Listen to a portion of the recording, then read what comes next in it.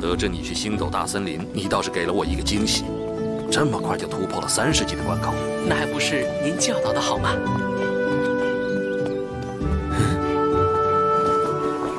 那我有没有教你吸收未知年份的魂兽魂环？没有。那你还敢贸然行事？你应该清楚人面魔蛛有多危险。如果你出事，我怎么向你父亲交代？你是我唯一的弟子，没有我的允许，你不能死，知道吗？老师，我错了。哎，小三，你有一个非常不好的缺点，以后它会一直为你带来麻烦。是什么？您说，我一定改。这既是你的缺点，也是你的优点。你把感情看得太重了，比你的命都重。您都知道了。如果不是为了小五，你绝对不会乱了方寸，这么胡来。我今天训斥你，是希望你记住，无论何时何地，都要保持冷静的思考和判断，哪怕是你最重要的人出现危险，这种情况你更需要冷静。只有先保住自己，才有救人的机会。很多事不是冲动可以解决的，你明白吗？老师，我记住了。那就让我看看你这次冲动后的收获吧。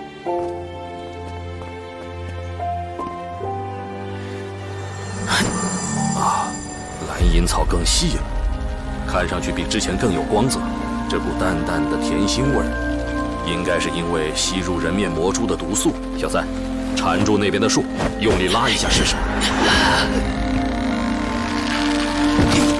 你的蓝银草虽细，但韧性肯定更胜以往。果然不错，可以了。小三，你过来。老师，怎么了？这次吸收虽然冒了很大的风险，但是收获也同样丰厚。人面魔蛛给蓝银草带来了惊人的增幅，不仅强化了蓝银草的韧性，其毒素更让蓝银草具有了腐蚀性。不过我还是要提醒你，同样的错误不能再有第二次。我不希望白发人送黑发人。老师，唐三保证，以后绝对不会再冲动了。好，好孩子，来，让我看看你的第3魂技吧。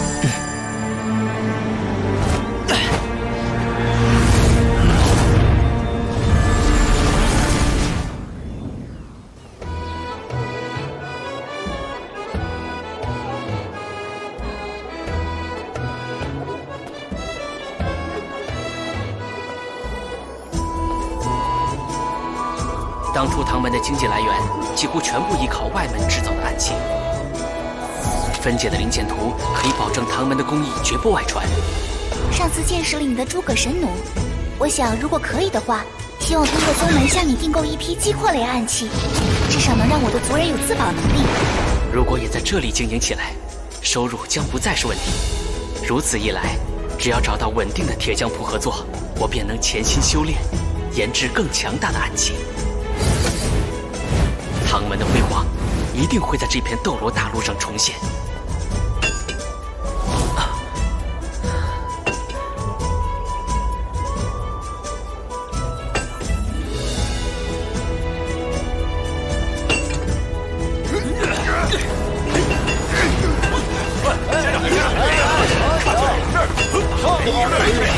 真的是最好最一个鸡的，看这功夫，别看这智力。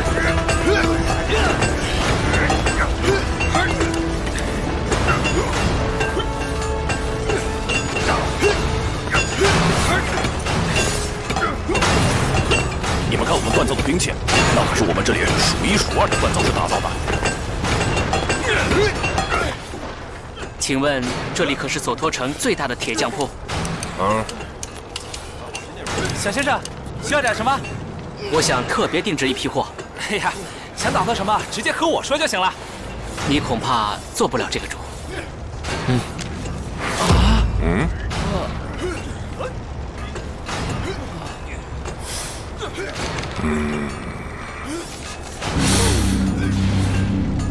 小伙子，能不能讲解一下，这是个什么东西啊？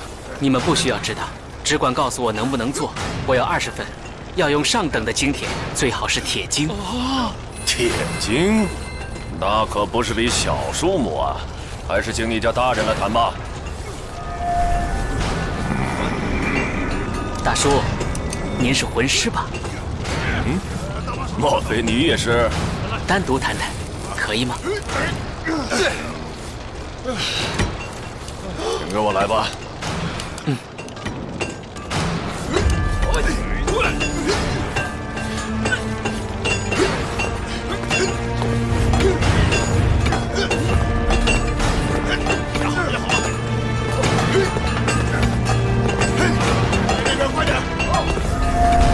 体格强壮，眼神专注，手势沉稳。看来这里的确都是资深铁匠。咦，他们怎么也在这里？我叫铁龙，我叫铁虎，小心啊！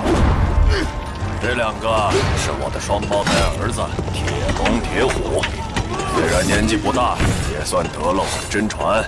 是铺子里最好的铁匠。如果可以，我想请他们打造这些东西。合作成功的话，当然没问题。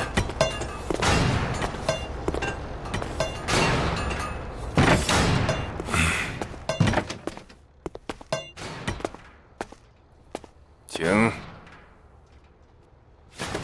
那么。你准备如何与我们合作呢？铁大叔，这样好了，我先支付100个金魂币当做定金，麻烦你们打造一套出来。如果质量没有问题，就继续制作。钱是够了，但我希望再增加一份保证。既然你是魂师，能否把你的魂师手札给我看看？魂师手札是魂师身份的象征和进阶的记录。就像魂师的尊严一样重要，一般不会轻易出示。但眼下若要表示诚意，斗罗历2637年，注册于诺丁城武魂分店，武魂蓝银草，标准的废武魂，可惜了。等等，这是。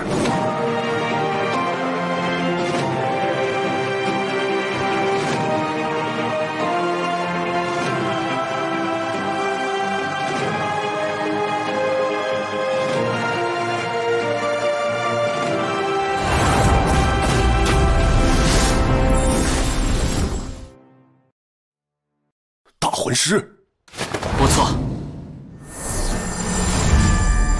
你仅仅用了3年就成了大魂师。我刚获得第3个魂环，还没来得及去注册，所以手札上没有我成为魂尊的记录。3个，就有3个魂环吗？这孩子小小年纪。爸，听我一说，来笔大生意。又见面了，2位铁大哥。啊，是你。阿龙阿虎，你们认识唐三魂尊？爸。你还记得上次我们兄弟在斗魂场败给的2个少年吗？其中一个就是唐三。当时若非唐三出手阻止，我们早已被他的魂环重伤了。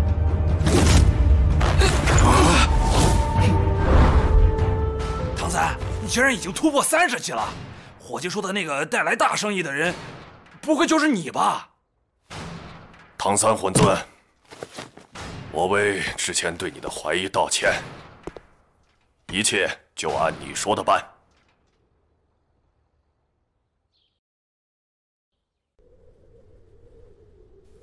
重振唐门，哥，你在想什么呢？想现在的生活，想爸爸，还有想你。想我什么啊？想你为什么这么快也30级了？哼，原来只是想这个啊！当然不只想这个。那还有什么？对了，你还没告诉我，老师说的那句“匹夫无罪，怀璧其罪”是什么意思？那个呀，老师告诉我，我身后的魂骨是极其稀有的魂骨。魂骨？我倒是听说过，是猎杀魂兽时很低的几率会出现的一种东西吧？具体我也不清楚，老师只说要在特殊条件下才会出现，可特殊条件是什么，没人知道。而我背后的，是可以媲美顶级魂骨的外附魂骨。你放心，我肯定不会让你的魂骨被别人抢走的，我发誓。我答应过你，会永远保护你，所以，我也一定可以保护好自己。哥，小五，我们会永远在一起的，对吗？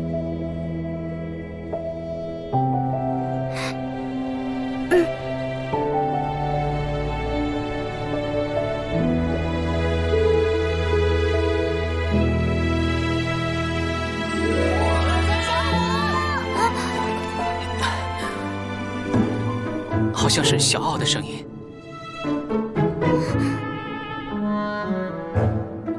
还有蓉蓉的。别让他们找了，走，小五。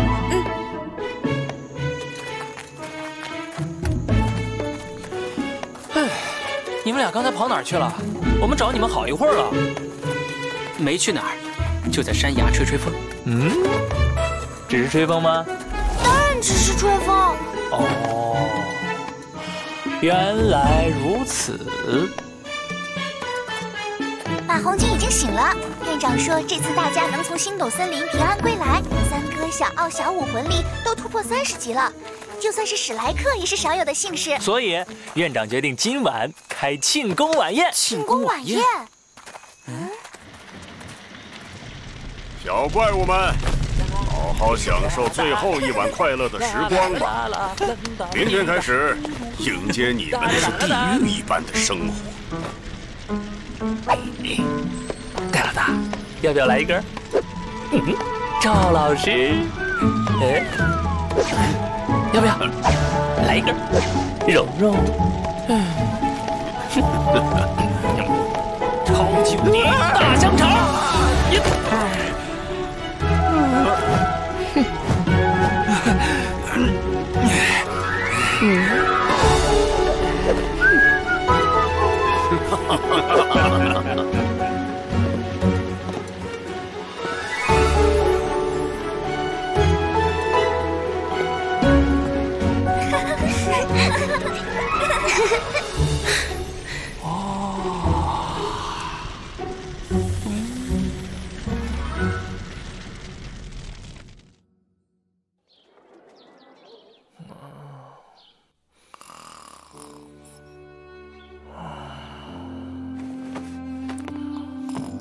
小奥，醒醒，起来了。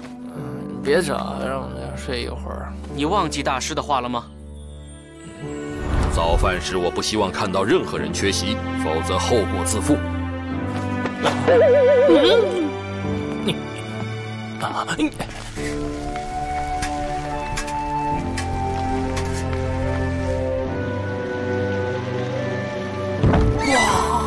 好香啊！老师，你永远不会迟到。奥斯卡也来了，来尝尝老师的手艺如何？你们这些孩子都是长身体的时候，一定要有充足的营养补给。没有好的体魄，又怎么能承受庞大的魂力呢？谢谢大师。趁热吃吧。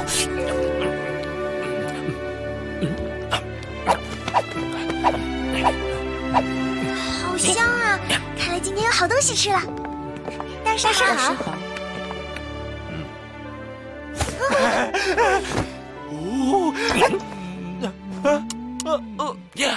慢着，还我鸡腿！鸡腿，鸡腿！今天所有人都如约吃了早饭，是个不错的开始。但是食物吃下后需要时间消化，不能立刻进行剧烈运动。以后凌晨5点我会准备好早餐，如果半个时辰内还没有来的话，就不用吃了。是。很好，下面我要对你们展开强化训练。戴沐白，出列，给你一个任务，从现在开始，在不伤筋动骨的情况下，将他们6个逐一打倒。啊！你37级魂力，他们最高的也才31级，有问题吗？唐三出列，不得使用第3魂技和你那些特殊武器，你们可以开始了。等一下，大师，这不公平。唐三的等级本身就比我低，如果再限制他的魂技，那打起来还有什么意思啊？唐三使用第3魂技，已将没有任何机会。控制系魂师在不曾遇到克制的武魂之前，单挑是最强的。不过，既然你如此要求，那就解除对唐三的魂技限制。作为伙伴，你们也需要彼此了解。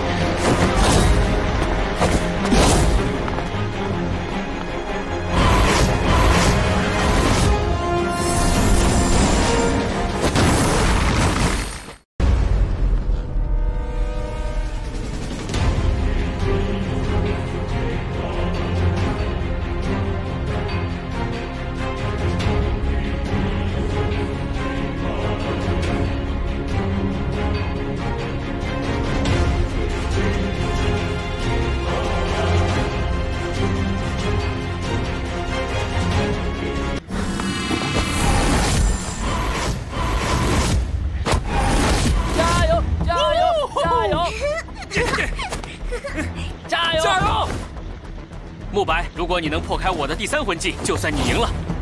唐三，小心了！蓝银草缠绕，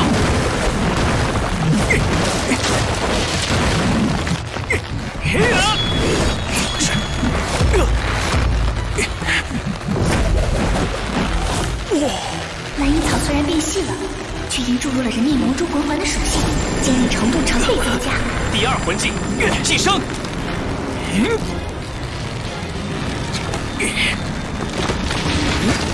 蓝银草要被割断了。不，唐三并没有指望凭借这些蓝银草直接取胜，他的目的只是让蓝银草限制住慕白，争取短暂的时间来发动第3魂技。控制系魂师的奥义就是从战斗一开始就控制住对手，直到战斗结束为止。这难道是小三的第3魂环？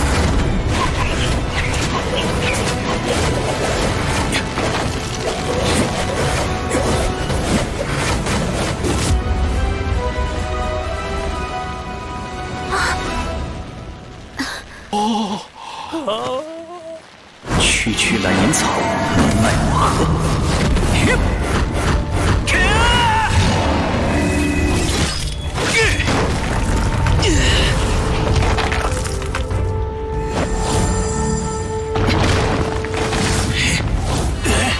慕白，你又大意了。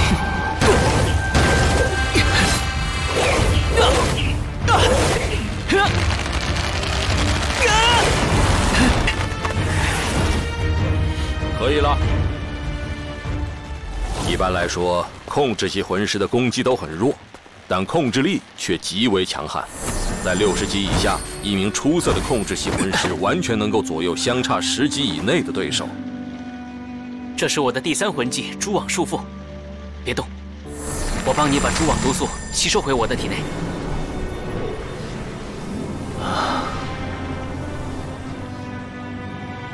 慕白，你作为力量强攻型魂师，控制系正是你的克星，所以面对控制系魂师，最好的办法就是不给他控制的机会。在刚才的情况下，就要拉开自己和控制系魂师的距离。每一名魂师都有着自己的优点和缺点，在这个世界上没有完美的魂师，但是却有完美的团体。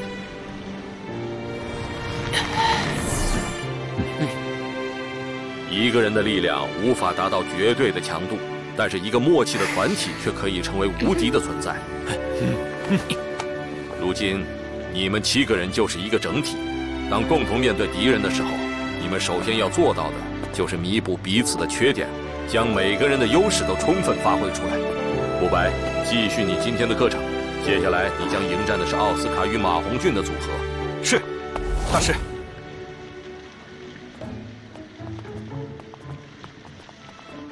戴老大，你不会把邪火发在我身上吧？少废话，来吧！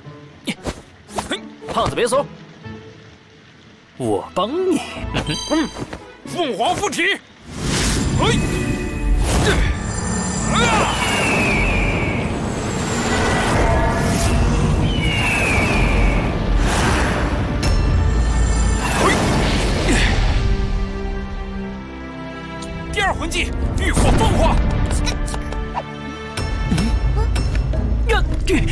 你，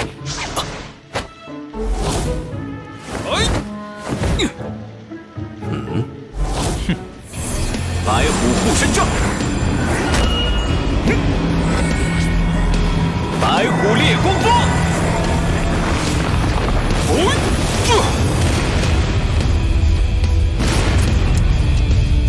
经过星斗大森林中的战斗，我发现，在浴火凤凰中使用凤凰火线，威力会数倍增强。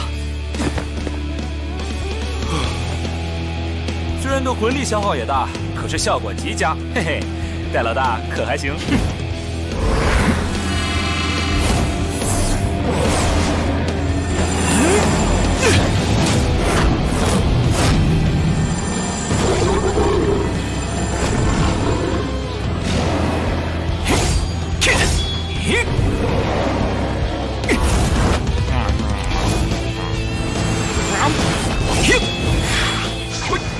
戴老大，我不是一个人在战斗，嘿嘿。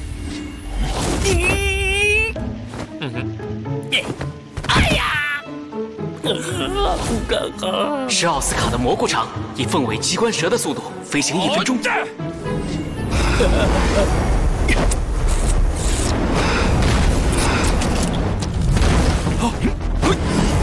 你也只有1分钟而已，先把这个辅助解决。1分钟后，这场战斗就将结束。白虎烈光波，慕白的白虎烈光波虽然能够远程攻击，但距离只能在20米之内。超级恢复，如果延伸到更远，就需要消耗大量的魂力。之前一战魂力消耗本就不小，此刻只怕小奥到了30级后，制造恢复香肠几乎就是瞬间。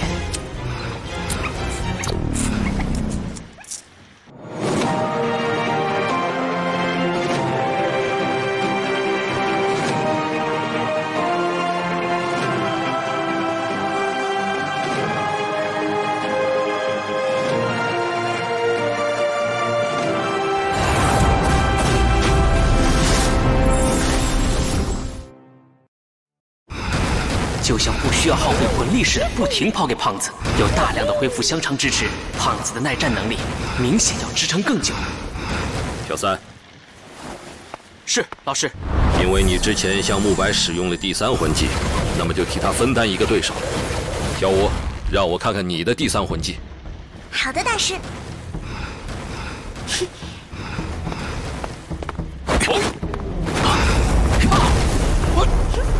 小三，你可要小心了啊！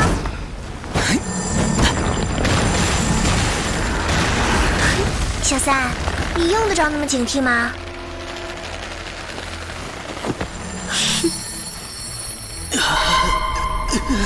不好，是小五的第2魂技魅惑。居然成功了！真是糊涂，要是一上来就催动紫极魔瞳，绝不会像现在这样被动。那可是魅惑魂技的克星。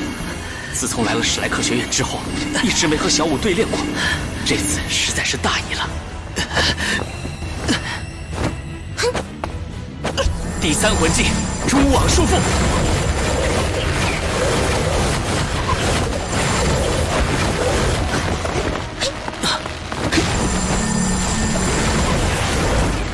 小五竟然凭空消失了！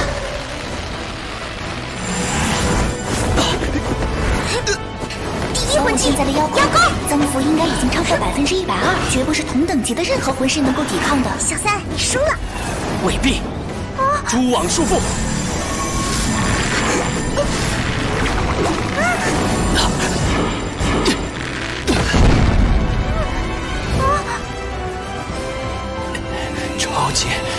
超级恢复，大香肠。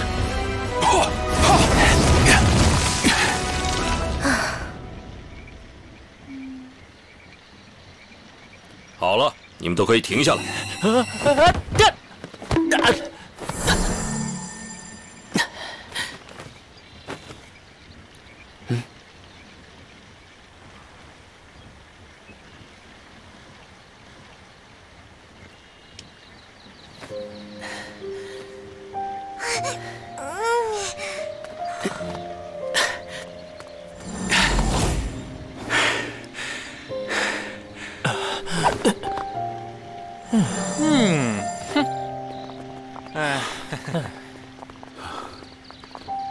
说说你们的感受。不公平！要是我的魂力没被消耗过，他们根本没有机会。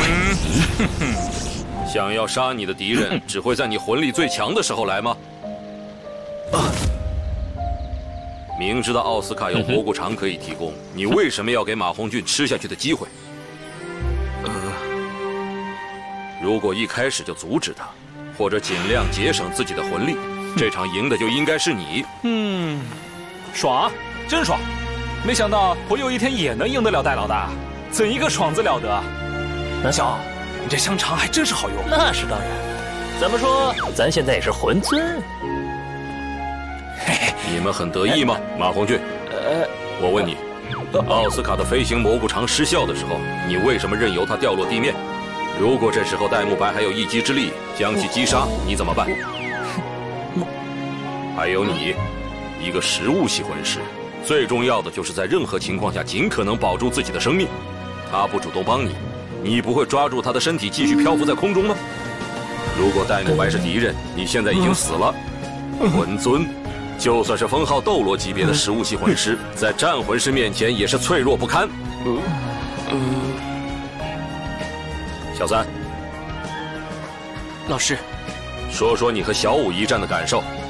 老师，我错了，我不该大意，中了小五的第二魂技魅惑，以至于陷入被动局面，然后在不知道他第三魂技是什么的情况下，贸然释放出蛛网，令自己陷入更加被动的局面。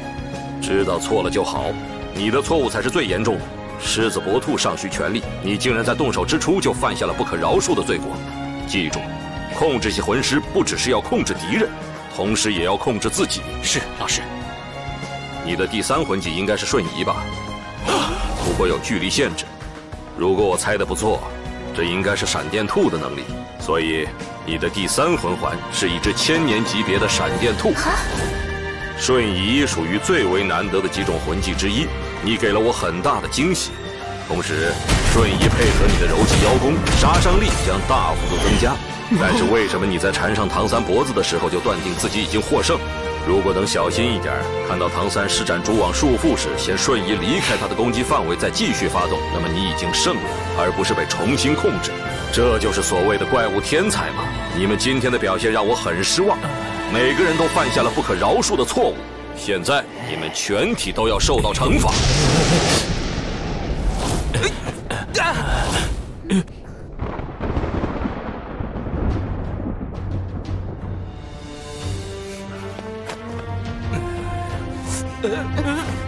今天的惩罚，学校大门处有准备好的岩石，你们背上，跑到索托城再跑回来，不使用魂力。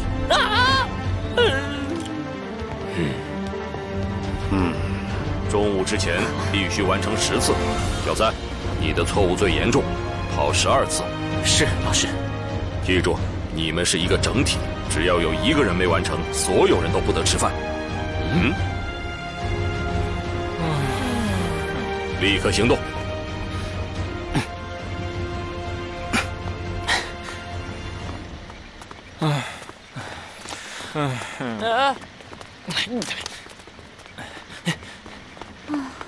你们怎么不跑？啊，我们也要跑？我和竹青并没有犯错啊。我问你，他们是你的什么人？啊，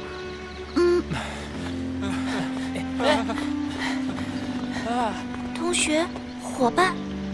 若想成为可以将后背交托给对方的伙伴，你觉得应该看着伙伴受到惩罚，自己休息吗？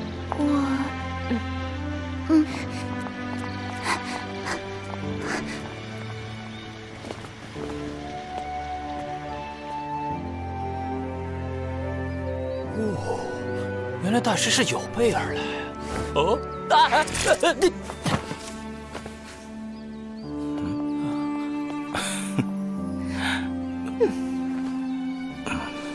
老师还是区别对待的。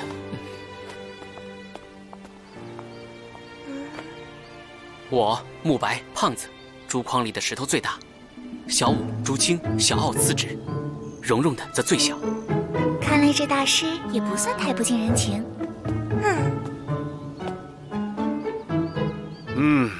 数百公里的距离，不使用魂力，这惩罚太重了点吧？他们早餐吃的那么好，是白吃的？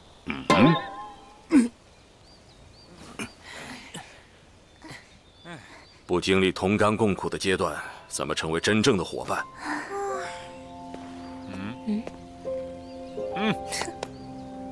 走。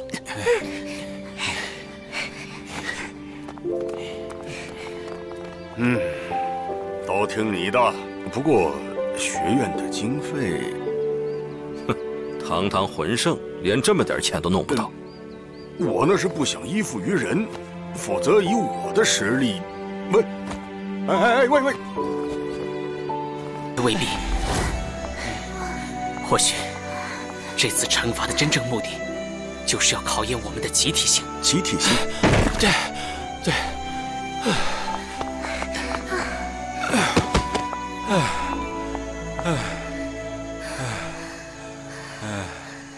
才刚跑我就已经吃不消了，这集体任务难于登天啊！还有蓉，小五，你怎么这么强？我也是30级，负重区跟竹青一样，当然会轻松一点。不如作弊吧，偷偷吃点小奥的恢复香肠。作弊？胖子，你能肯定大师没在暗处监督我们吗？万一作弊被发现……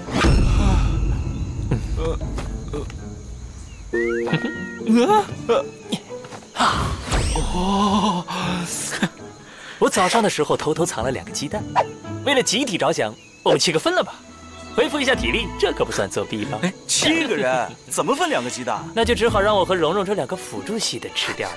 拿开，谁要吃你的东西？那竹青，女孩子也要照顾好自己呀。你们怎么都这样对人家？二哥，这不是还有我呢吗？奥斯卡，把你的石头给我吧。虽然不能使用魂力，但作为一个整体，只要每个人都跑完，且总负重不变，就算完成任务了。要不这样，从现在起，咱们就跟着蓉蓉的速度，这样大家都省力。等谁坚持不住了，再互相帮助。你们看如何呀？小奥，没看出来你还挺聪明的。不知道我小时候被称为聪慧小王子吗？这算什么？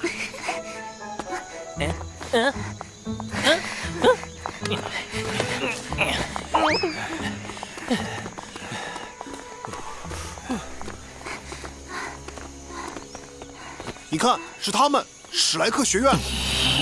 他们这是在训练呢吧？这次就让他们好看。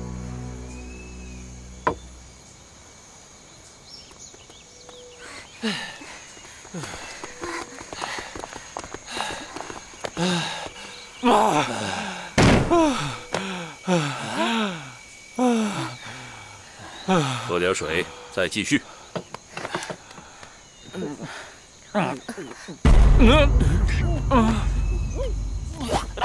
好咸，是不是放了好多盐？为了给我们补充体力嘛。出发吧。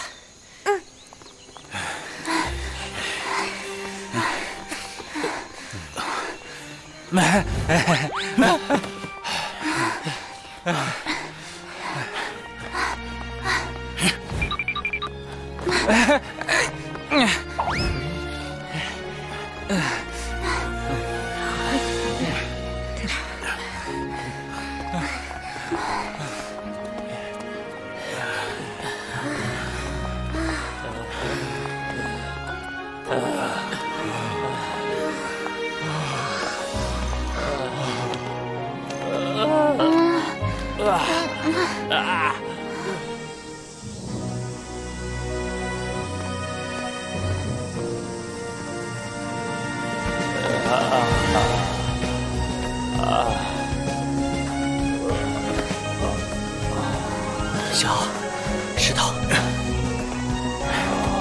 多谢。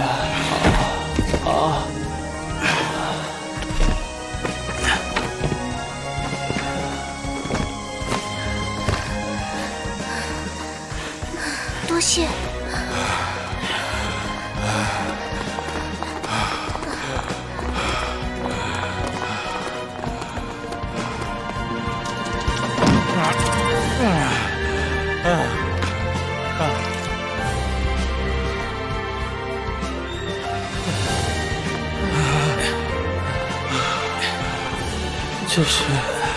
这是第几圈了？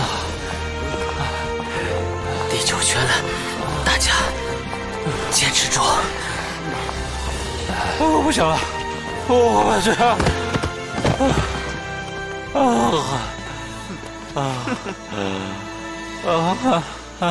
你们是藏灰学院的？你们也有今天！死狗一样！要不要给你块骨头吃？等了你们一上午了，没力气了？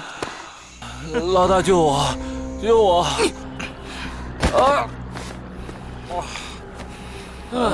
抓了个最丑的，那就让第2丑的来救他吧。你打赢我们3个，我就放了这头猪。如你所愿。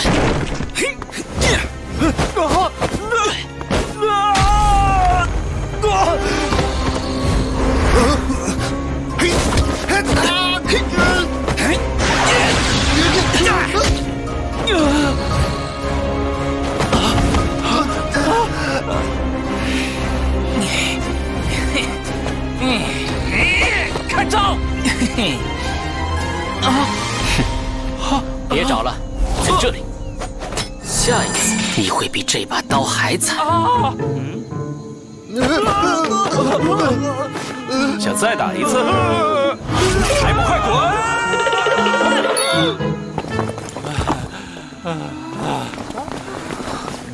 正午过了，午饭也吃不上了，我们再慢一点吧，不然要累死了。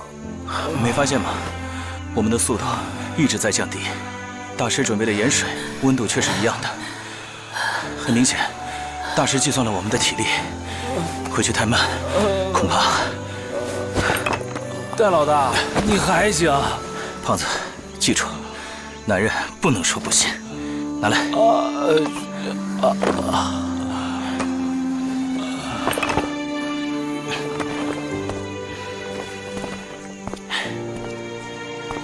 我来帮你吧，竹青。你比我们多跑2圈，最后怎么坚持？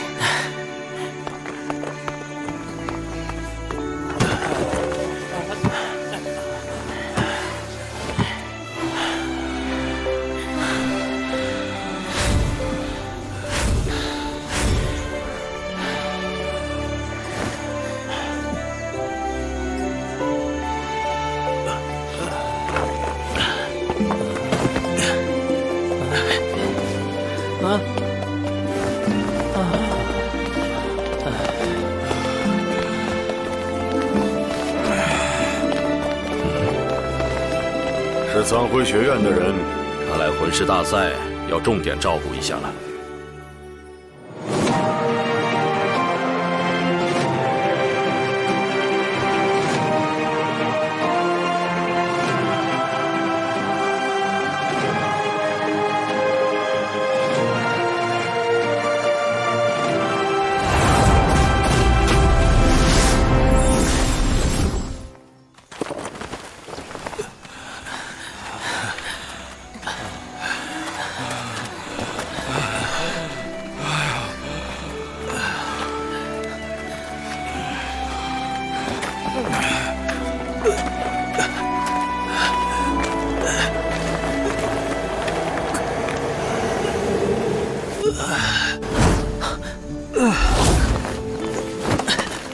老大，你没事吧？是吧？怎么样？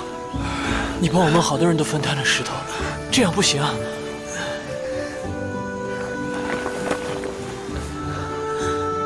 兄弟们，还有最后一趟，让我们坚持下去，谁都不能掉队。对，老大，还给我吧。还有我也好多了。不知道为什么，我现在感觉浑身都是力量。被你一说，还真是。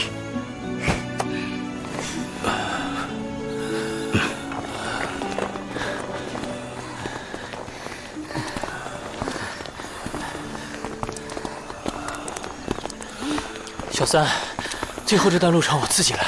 不用，我还能行。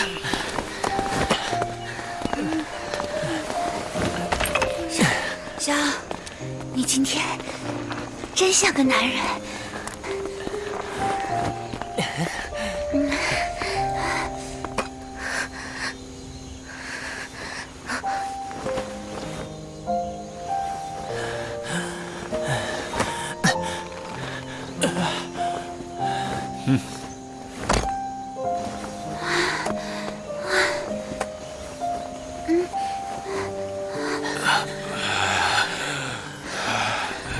史莱克是为了什么？你们记住，既然入了史莱克，就是一个整体。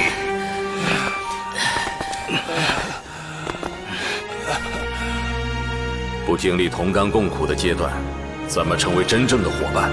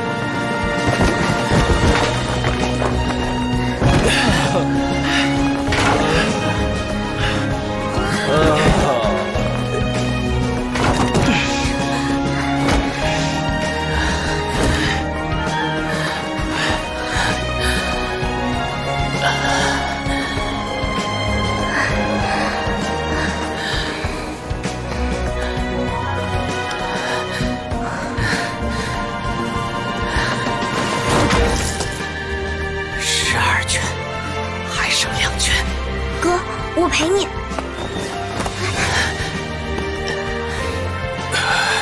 小子，我也陪你。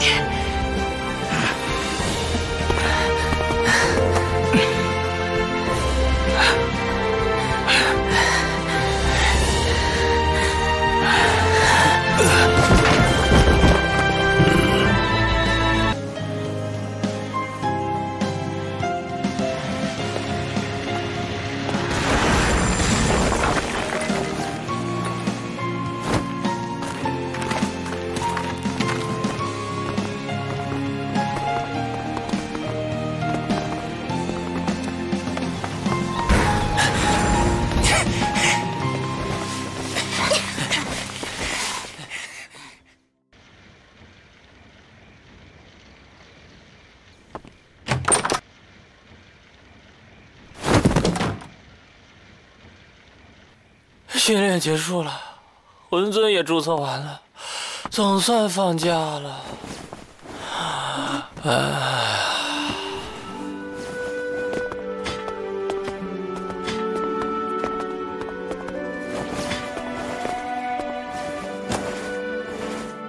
含沙射影，仅被低头弩。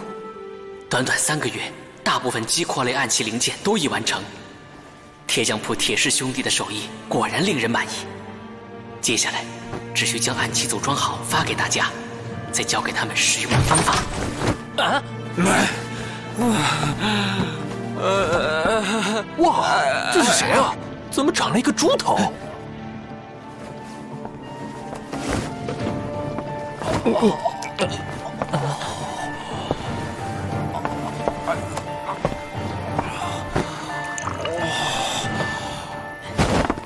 超级恢复大香肠。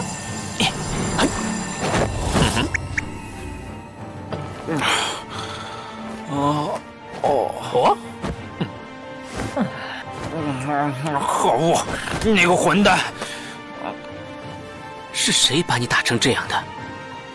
让一个猥琐大叔给揍了，丢人，真丢人！胖子，你不会是和人家争风吃醋才被揍的吧？什么争风吃醋？小爷我是路见不平一声吼。胖子，你这人怎么了？戴老大，你可要为兄弟做主啊！你看我这英俊的面庞都被打得扭曲了。到底怎么回事啊？你先说来听听。都是英雄一怒为红颜的。哎呦，这好容易放个假嘛，我还不得赶紧找前2天认识的女神姐姐联络一下感情？谁知道半路竟杀出这么个臭流氓！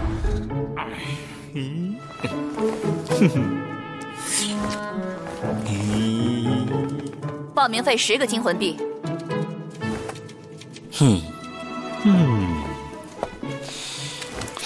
请问这位美女，我这满腔爱意值多少金魂币？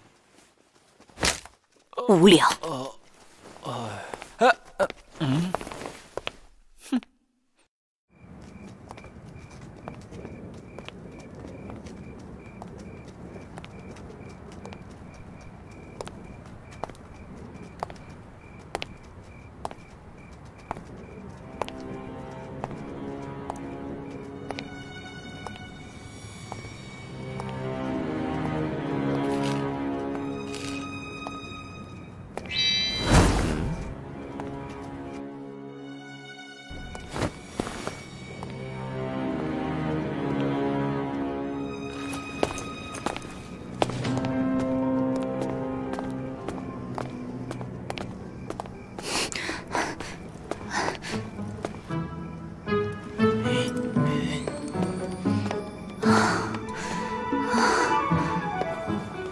美女。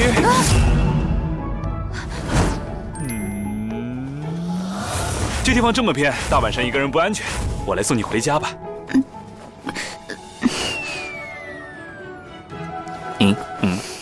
无聊。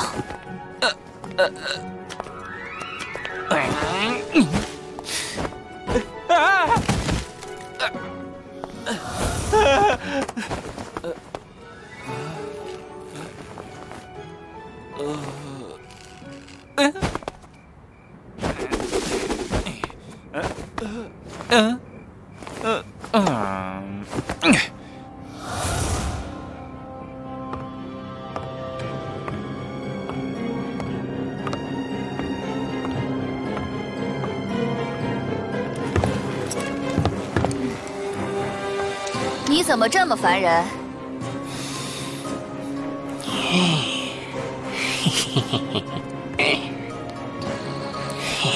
你以为你逃得掉吗？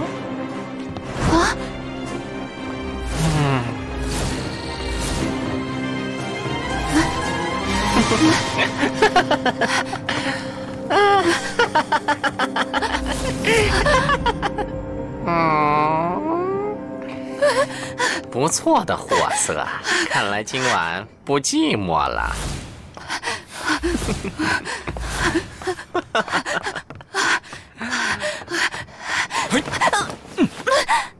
你要干什么？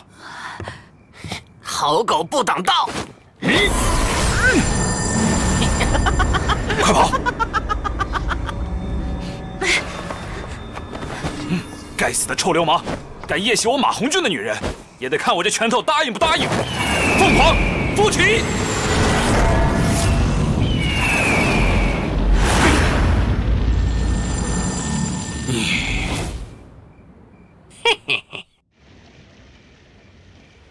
然后你就和他打起来了？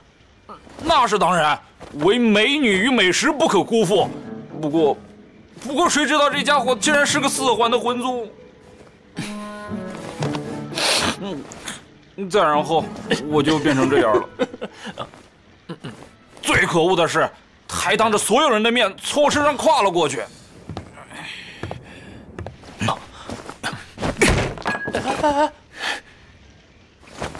戴老大、奥二哥、唐三哥，你们可要为兄弟做主啊！那个人叫什么名字？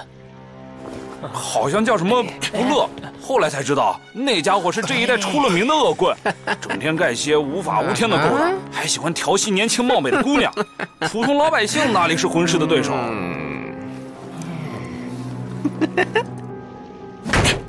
不乐，一个魂宗，仗着有些能耐，整天干些欺男霸女的勾当，简直是魂师界的败类。就是，还把胖子生成这样。身为魂师，恃强凌弱，实在可耻。看来是该轮到我们史莱克学院出场了。对，我们得帮胖子讨个说法。魂师异于常人，如果为了复仇出手，逞凶斗狠，有违天赋；但是，如果是惩奸除恶，守护一方平安，那是义不容辞。对。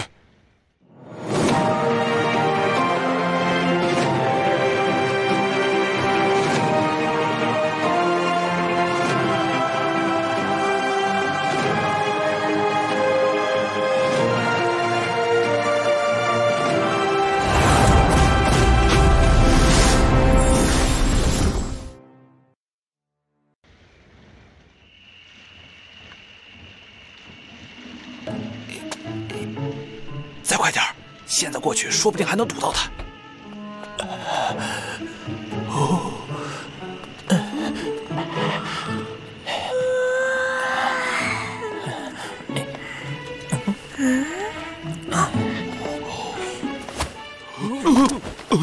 你们鬼鬼祟祟的，要干什么去？这个，胖子，你的脸怎么肿了？是谁这么狠，竟然把你揍成这样？戴老大，不会是你吧？我会对自己兄弟下狠手吗？胖子这次啊，想英雄救美一回，反倒自己吃了瘪。我们正准备惩奸除恶去。好酷，算我一个。对方品性卑劣好色，且魂力在我们之上，对女孩子来说太危险了。什么？那我更得去了，我得给女孩子们主持公道。那好吧，此行相当危险，但我们会一起面对。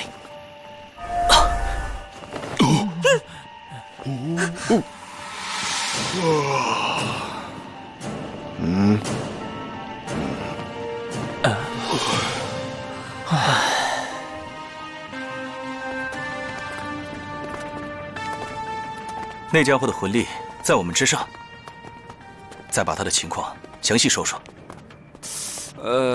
身材还挺高的，脸黑得像刚从煤窑里出来似的。他的武魂很奇怪，感觉上似乎和三哥的武魂作用差不多。控制系魂师，应该没错。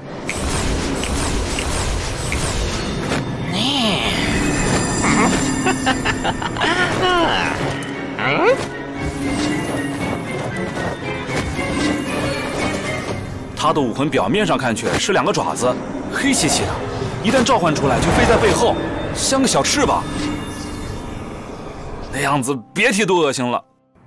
黑漆漆的两个爪子，还飞在背后，这是什么怪武魂？他和我打的时候，一共用了2个魂技，第一个是将那2个爪子变大，挡住我的凤凰火线；第二个是2个爪子分泌黑色的烟雾，烟雾里黑色的液体黏糊糊的，限制着我的身体。他就在烟雾里东躲西藏的，我也攻击不到他。一会儿我就被粘液缠住，裹得像个粽子，然后就变成他的沙袋了。魂宗应该有4个魂技，这么说还有2个是未知的。哎呀，三哥，以你们3个魂尊，再加上我一个27级的大魂师，难道还怕他不成？有我的蘑菇肠在，打不过就跑呗。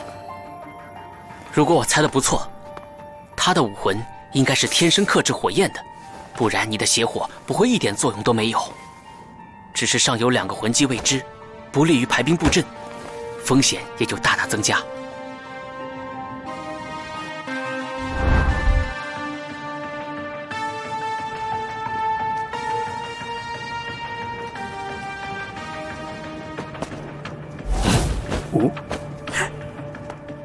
就是这里。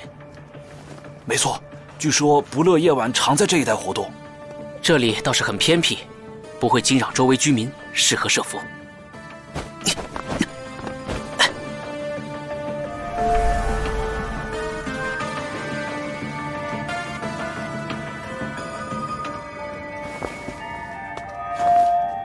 没有发现可疑的踪影，那就糟糕了，不知道他什么时候才出现。我有个主意。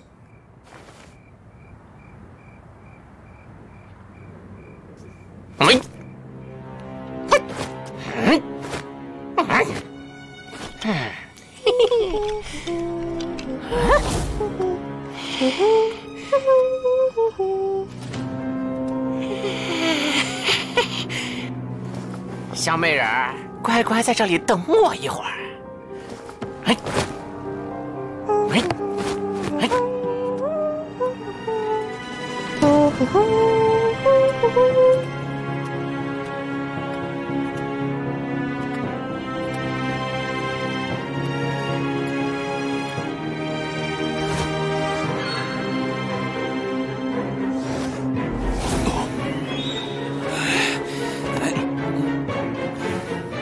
见机行事。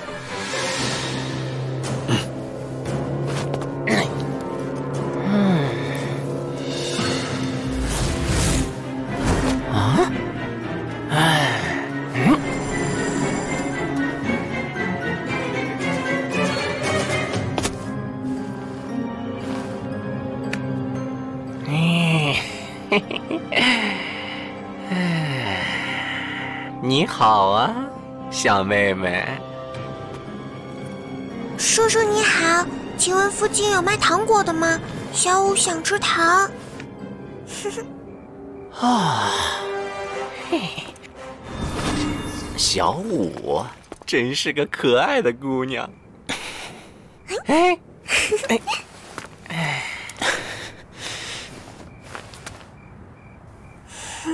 跟叔叔走吧，叔叔带你去买糖果，然后再送你回家，好不好啊？谢谢叔叔。啊，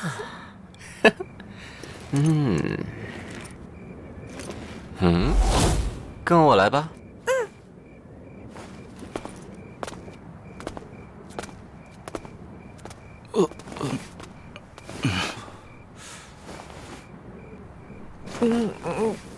小三，这真的是小五吗？葫芦里到底卖的什么药啊？这丫头真是一点没变，快跟上吧，以防意外。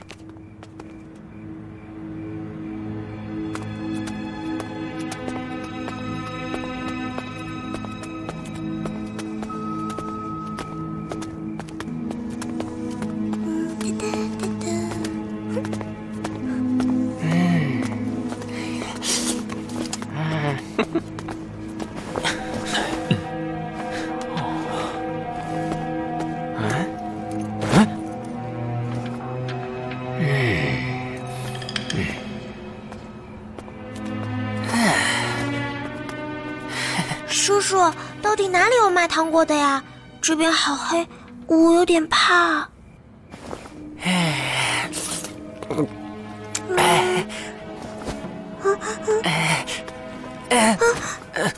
小妹妹，别怕呀，叔叔来保护你呀。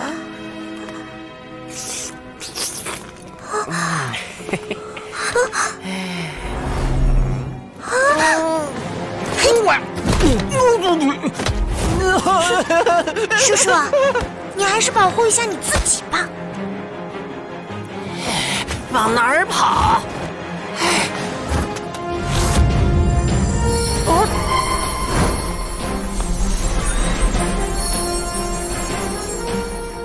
是小五的魅惑和第三魂技瞬移。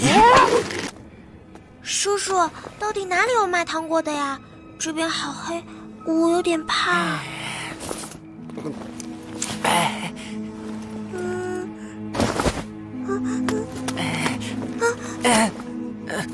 小妹妹，别怕呀，叔叔来保护你呀。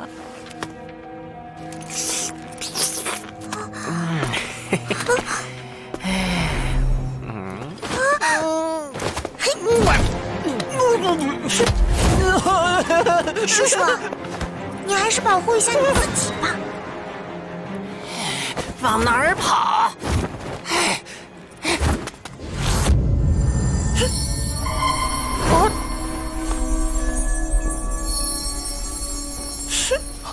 是小五的魅惑和第三魂技瞬移。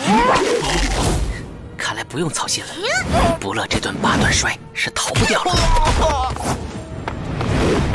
八段摔，那是什么？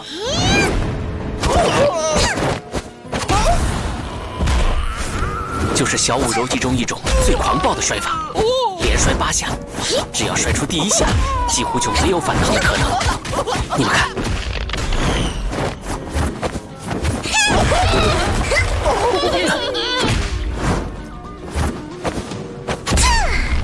如果是力量型魂师，或许还有机会。可惜不乐是控制系，武魂也没能释放出来，只能第一魂技妖风。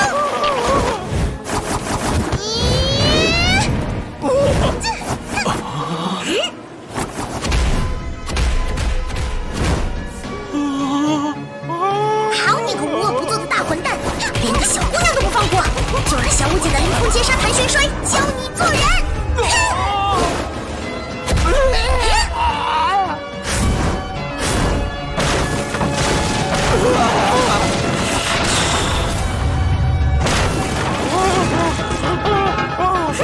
八段摔搞定。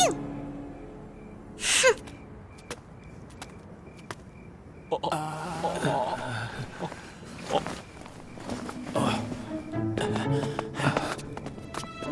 小五，你不会是杀了他吧？哼，杀他脏了我的手。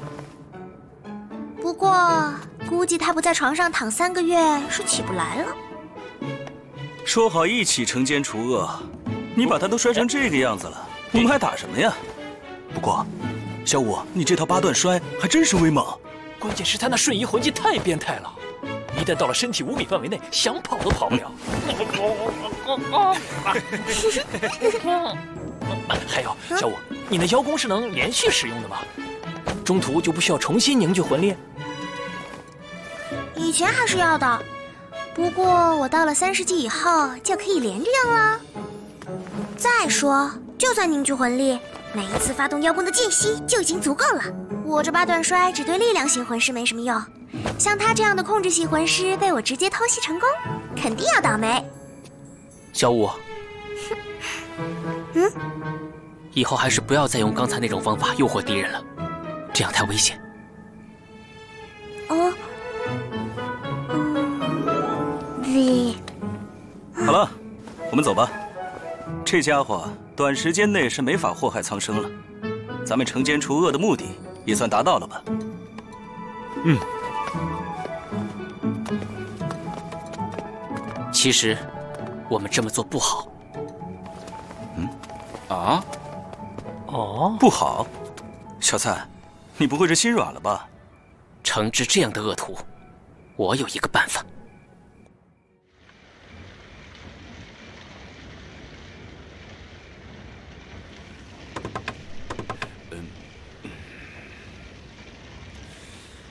我说小刚，虽然我不愿意打扰你教导那些小怪物，但是我不得不遗憾地告诉你，学院那点钱已经被你花光了。原本学员们交的学费是足够支撑他们1年消耗的，可你这教导方法也太另类了，不但伙食费大幅上升，每天掺杂在食物和泡澡水中的药物更是贵得要命。这才短短3个月，财务就已经要垮掉了。我知道了。你知道了？总要拿出个办法来吧。等这几天休整完毕，我将带着他们进行第2阶段训练，你就不用费心了。到时候费用问题自会解决。唉，要不是孩子们那么优秀，我真的不想再维持下去了。还是以前我们一起游历大陆的日子最令人动心。或许有一天我们会重复当初的快乐吧。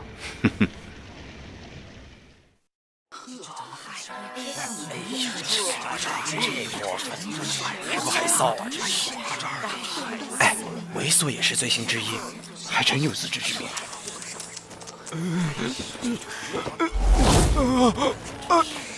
总算有人给我们出了口恶气。害人者终害己。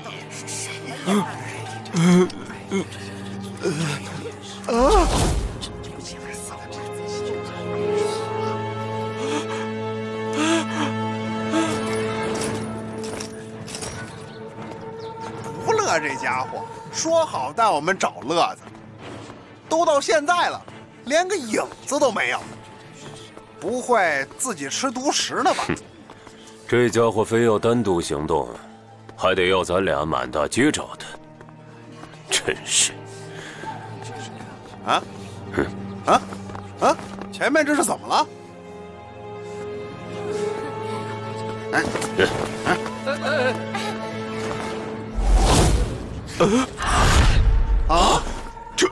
这是不乐。老鹅，天涯，救我！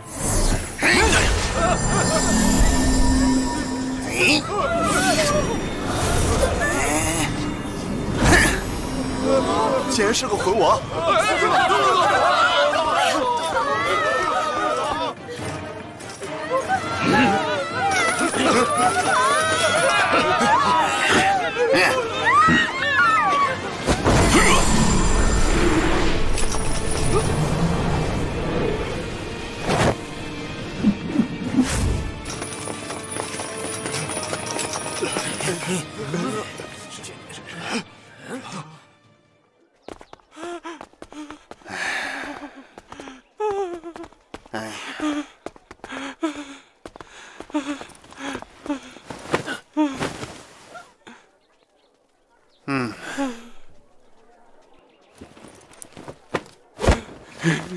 认罪直白说，我名不乐，虽是个魂师，却以恶棍而出名，罪行无数，却可归为2条：先天猥琐发育，缺德在家缺心眼；后天无法无天，逞凶斗狠有一套。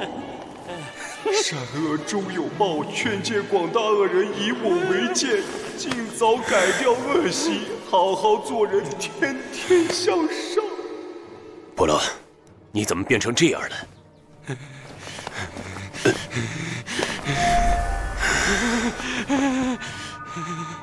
四肢关节脱臼，肋骨断了5根，颈椎3处错位骨裂，好凌厉的手段！我要报仇！我要报仇！我要让他们生不如死！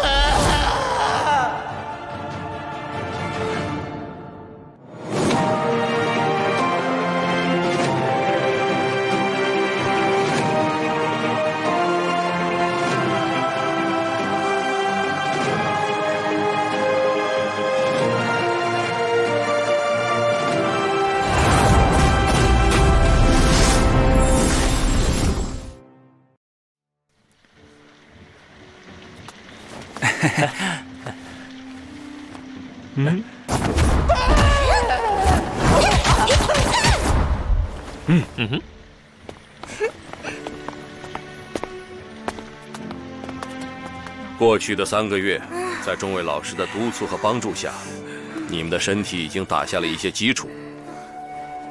但是，要想成为一名优秀的魂师，这还是远远不够的。所以，从今天开始，我将对你们进行第2阶段教学。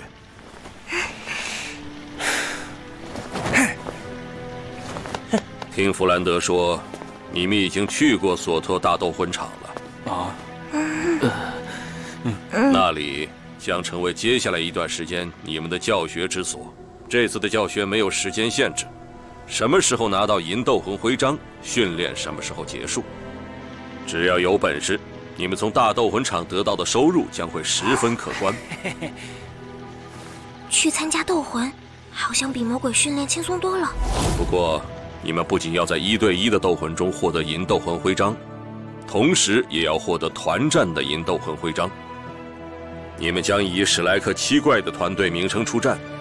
团战不但可以让每个人都获得个人积分，同时还有一个团队积分，这是2对2斗魂中所没有的。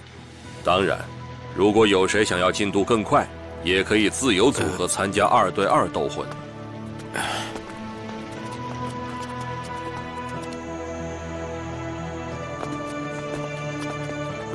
在此之前，我有几个限制，你们要记住。第一，不得在斗魂时显露你们的相貌或告知对手姓名，随时都以面具和代号出战。第二，包括唐三自己在内，谁也不许使用暗器。第三，不论胜负，每人每天至少要出战2次。大师，我和蓉蓉是辅助系魂师，也必须要拿到银斗魂徽章吗？或者你可以选择像之前那样训练，直到其他人拿到徽章为止。大师，我突然发现您让我们前往斗魂场进行比试来提升实战经验的决定是如此英明。刚才的话你当我没说。好了，没有问题的话，立刻出发。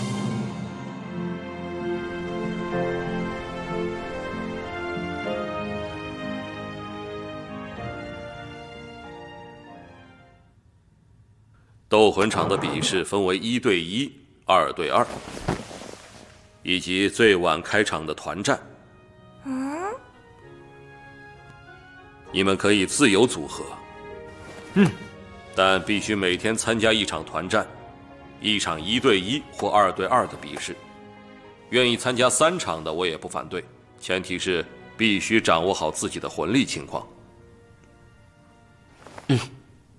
大老大，我们一起参加2对2吧，我的辅助能力应该能帮到你的，要不然我这积分还不知道哪辈子能攒到银斗魂徽章的级别。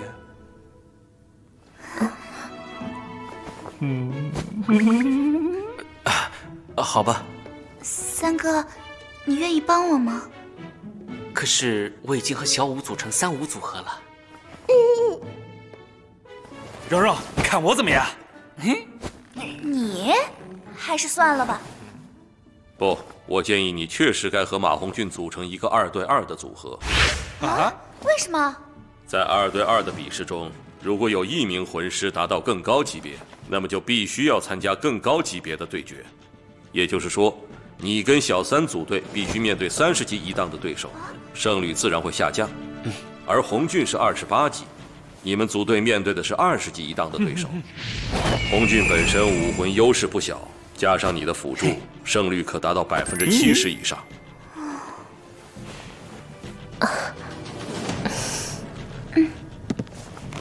七妹，还是我们合作吧。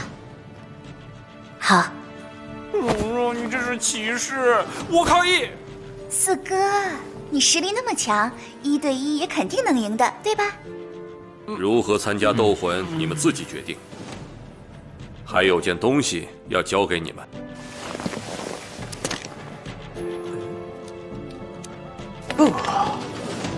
这个给你们，在斗魂的时候带好。在台上少说话，尽量不要让对手知道你们的年纪。团战时，你们的组合名字是史莱克七怪。1对1时，我给你们每个人想了一个绰号，用这个绰号报名，你们的本名就不会出现在斗魂场上。那我们的绰号是什么？慕白就用他原本的邪眸白虎。邪眸白虎，戴沐白。你还是你那香肠专卖。香肠专卖奥斯卡。至于小3，就叫千手银草吧。你们觉得怎么样？这个不好，一点都不拉风，银草太难听了。你们说说，应该叫什么才好？小3平时看起来老实，但如果真的动了怒，杀气比我们都重。我看不如就叫千手修罗好了。你自己的意思呢？老师，您定吧。那就叫千手修罗吧。红俊，你的称号我也帮你起好了，就叫邪火凤凰如何？这个好，多谢大师。千手修罗唐三，邪火凤凰马红俊。大师，那我叫什么？您可要给我起个好听的。你使用的是柔技，全身柔弱无骨，再加上你的兔子武魂和魅惑技能，不如就叫柔骨魅兔吧。柔骨魅兔小舞，听上去还不错。蓉蓉的武魂是7宝琉璃塔，没有什么比7宝琉璃更好形容你的了。至于竹青，就以她的武魂为名号最合适，幽冥灵猫。7宝琉璃命蓉蓉，幽冥灵猫竹竹青。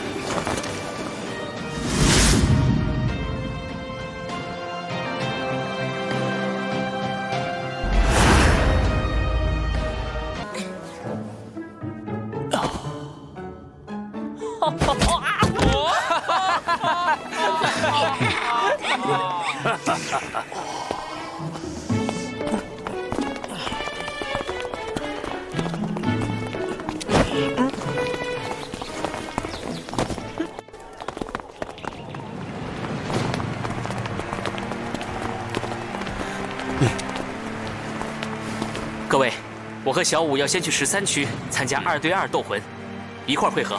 去吧。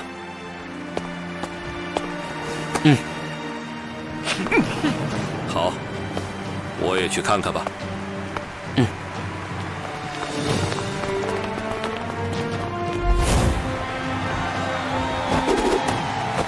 欢迎来到索托纳斗魂场。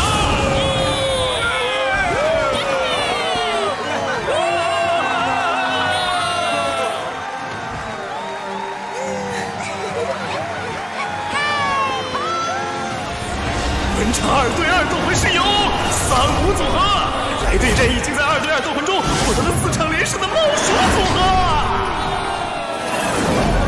猫鼠组合。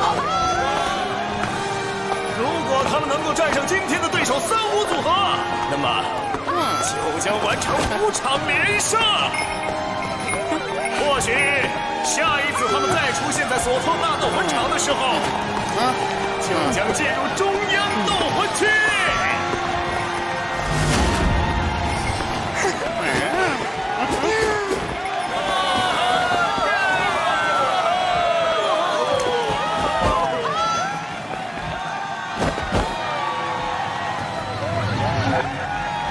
藏头露尾，故作神秘。那么第13分斗魂场2对2斗魂第2场开始。武魂附体。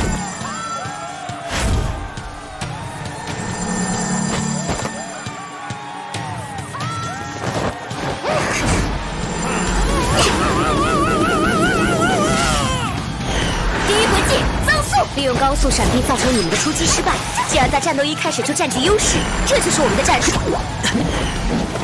没想到吧，我才是最快的那个！居然是敏攻系魂师！第1魂技缠绕，你以为控制系魂师的速度就慢了吗？什么时候？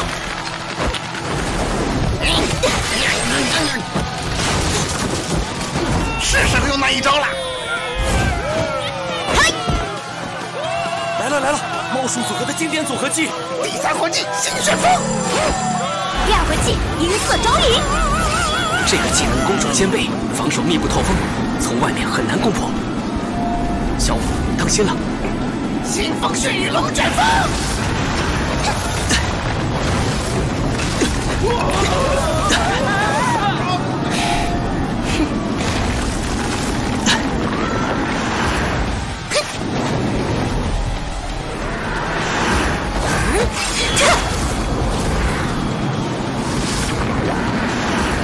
那就从内部。什么？老鹰草人的正脸？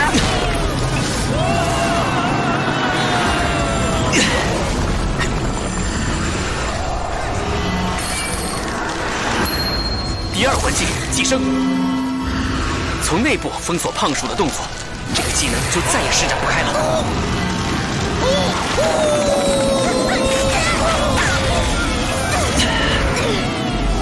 是你！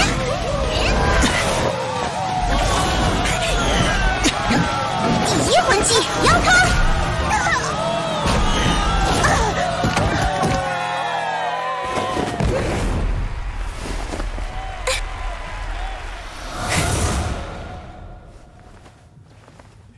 比赛结束，3-5组合获胜。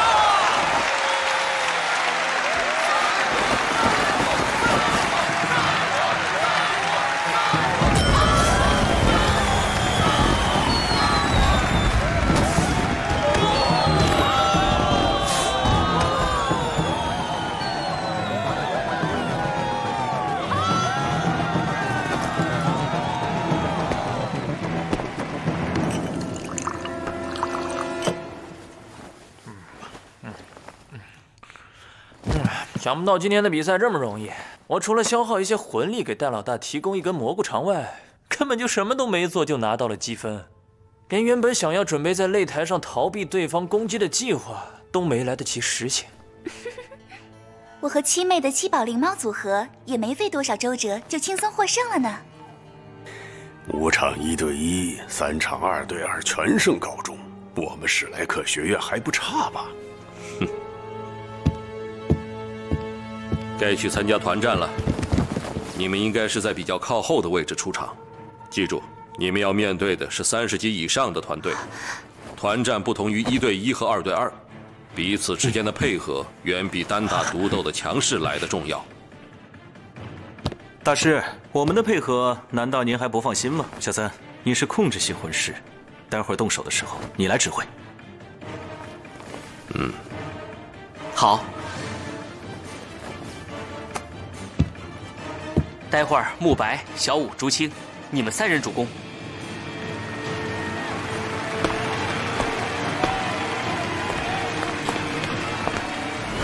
我居中控制对手并辅助你们。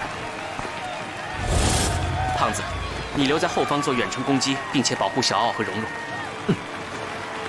小奥，你现在就开始准备，把你的3粒香肠给每个人搭配1根，没问题吧？没问题。蓉蓉，你注意保护自己，你和小奥都不要远离胖子身边。我会帮助胖子一起保护你们。放心，没问题。请狂战队和史莱克七怪到团战休息室集合。那好，我们走吧。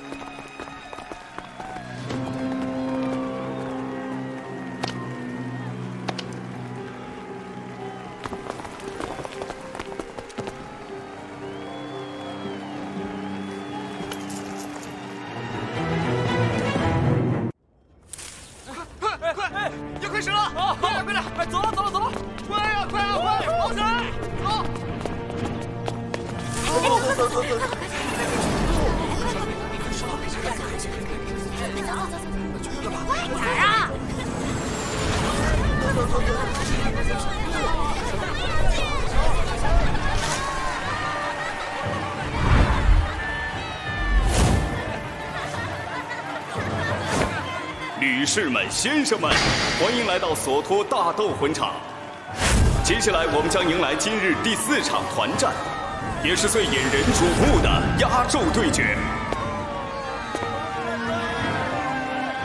第4场团战，对阵双方狂战队与史莱克七怪。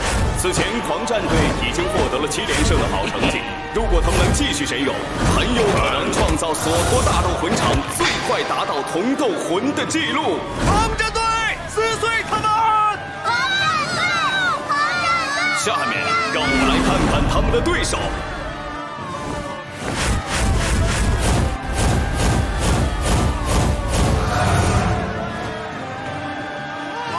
这是什么造型啊？是。想要好看的，一会儿就给你们惊喜。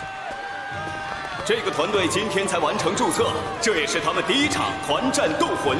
很不幸，他们遇到了狂战队，他们就是史莱克七怪。你离我这么近干什么？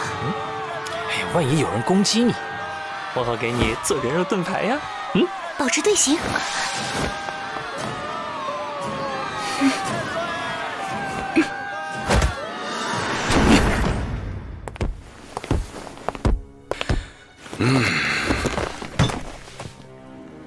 这是我们第1次打团战，所以开战前一定要先布置好战术。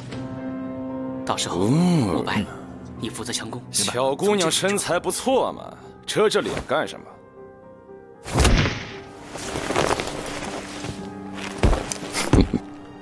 滚！你不知道老子是谁吗？敢和我这么说话？他说让你滚，你没听见吗？给我死！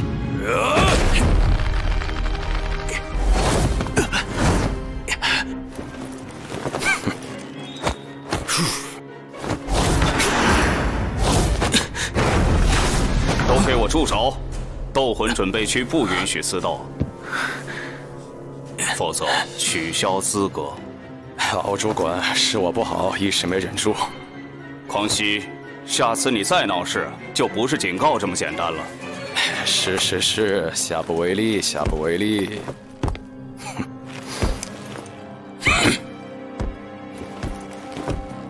你们就是今天新注册的史莱克七怪吧？你们也不用在这里争，狂熙就是你们在斗魂台上的对手。不要被表象所蒙蔽，狂熙所率领的狂战队所有队员都是35级以上的实力。来到斗魂场注册7天，团队已经获得了魂尊级7连胜的成绩。7天，7连胜。以他们的实力，就算是在同斗魂1级的30级团队中，也会是出类拔萃的存在。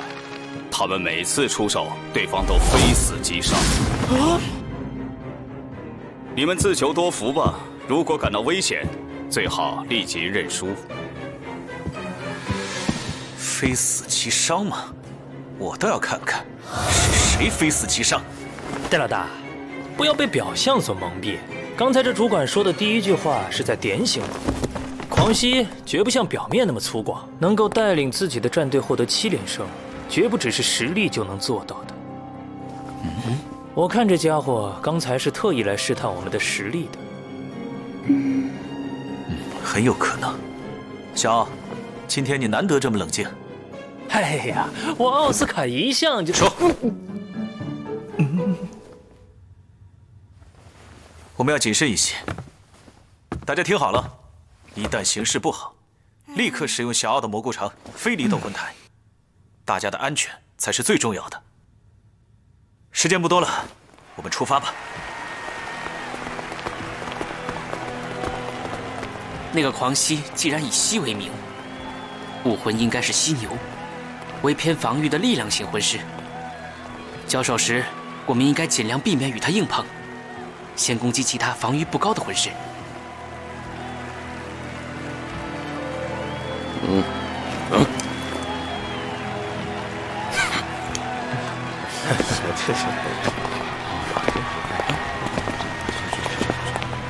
这个狂熙就交给我吧，我会尽可能的控制住他。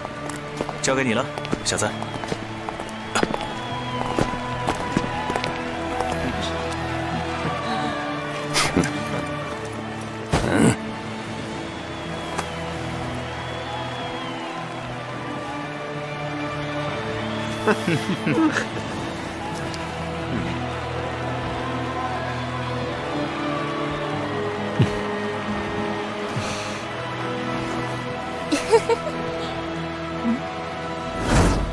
倒计时5秒，4、3、2、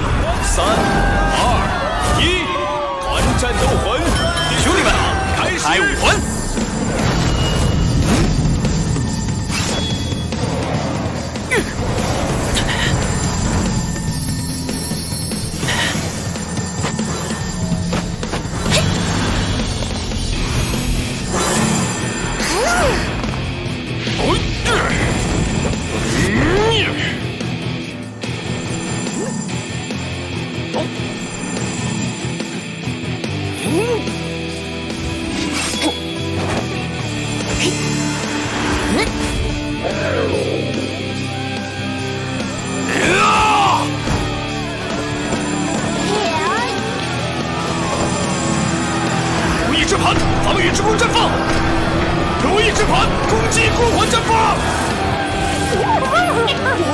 史莱克七怪中居然有4名魂尊，全部是顶级武魂配置，而普通系魂师居然是7宝琉璃宗。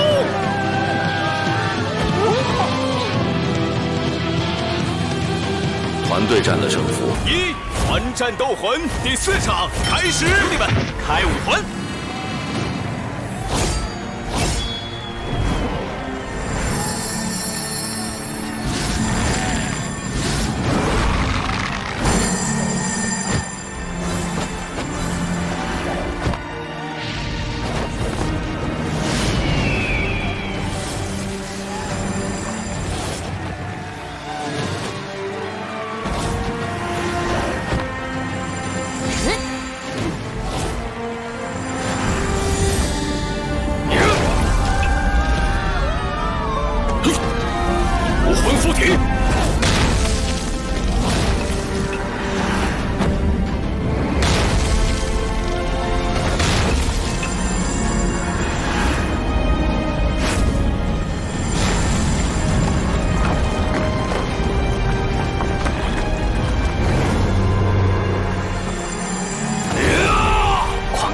魂师犀牛，力量很强，标准的强攻系魂师。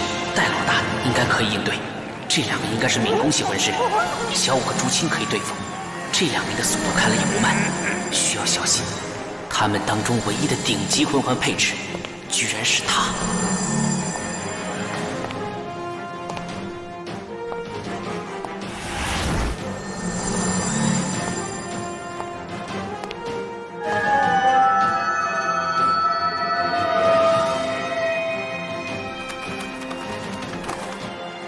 如意之盘，防御之波绽放；如意之盘，攻击光环绽放。狂战队7人中没有食物系魂师，说明他们的战术是速战速决。他们对这名辅助系魂师的魂力增幅有绝对的自信。这个如意盘魂师需要特别注意，狂战队此前的战斗，他都起到了至关重要的作用。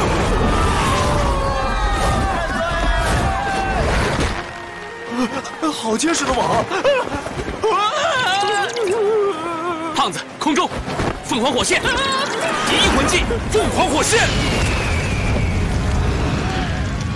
嘿！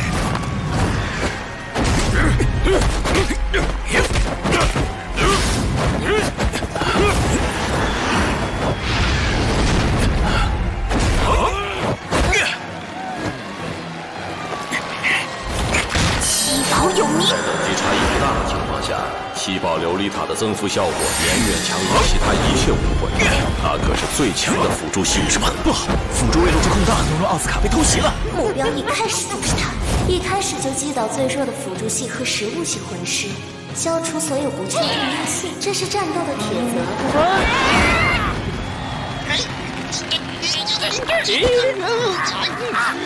所谓战斗的铁则，就意味着我们同样可以利用这一点来设置陷阱。第2魂技，白狐烈光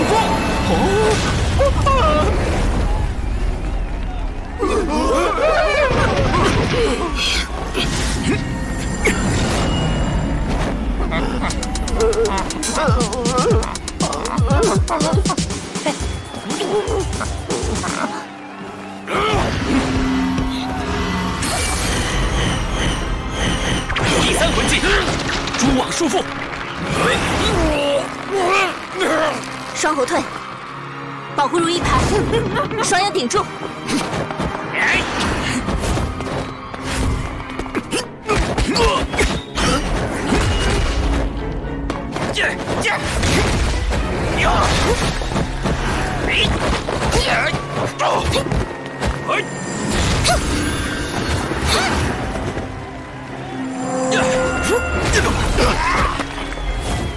蓝银草，先破解蛛网再说。你的对手是我。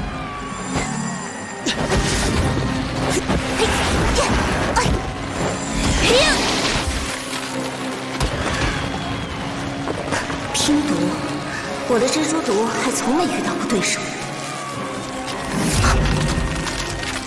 难以置信，史莱克七怪完全占据优势，狂战队的连胜记录要终止了吗？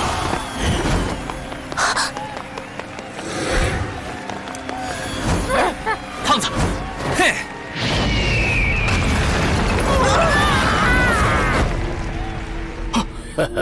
偷袭辅助魂师啊！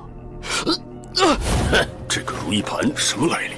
小三、竹青，一有机会立刻除掉如意盘，绝不能让他使出内招。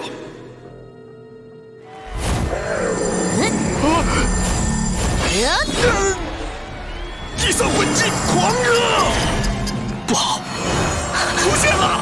狂战队多次反败为胜的秘诀，狂热！史莱克七怪能不能挺过狂战队这一轮的反攻啊？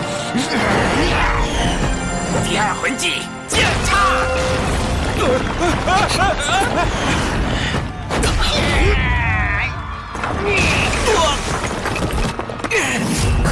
戴老大，他们的力量增加了这么多。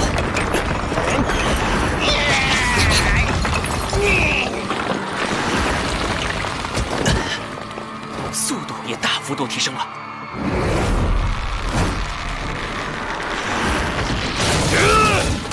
集合！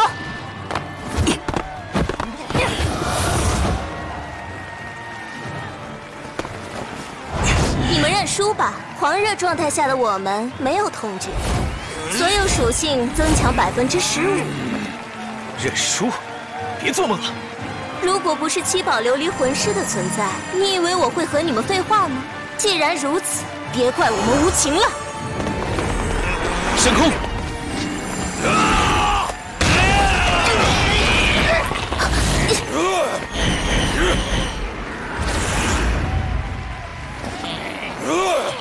居然还有飞行能力！老师说的不错，必须一开始就将如意盘魂师击倒。我们失算了。你以为我们没有远程攻击的手段了吗？大家散开！很机智。小三，现在怎么办？蘑菇肠的时效只有1分钟，小二甚至只能飞行半分钟时间。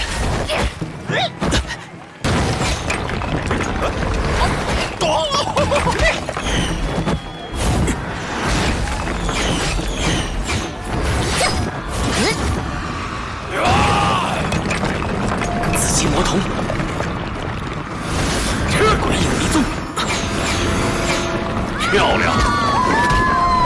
这种程度还伤不到我们。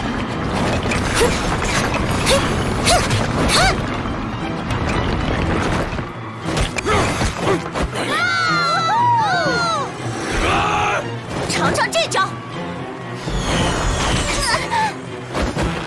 危险！蓉蓉！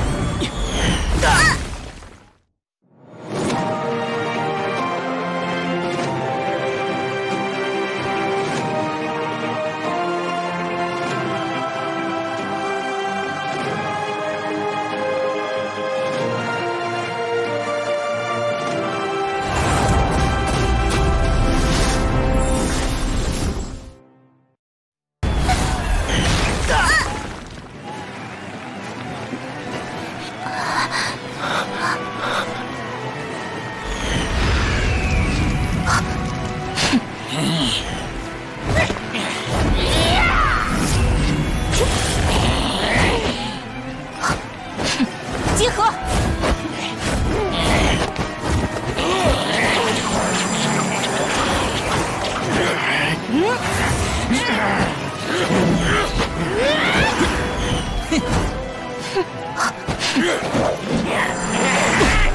胖子！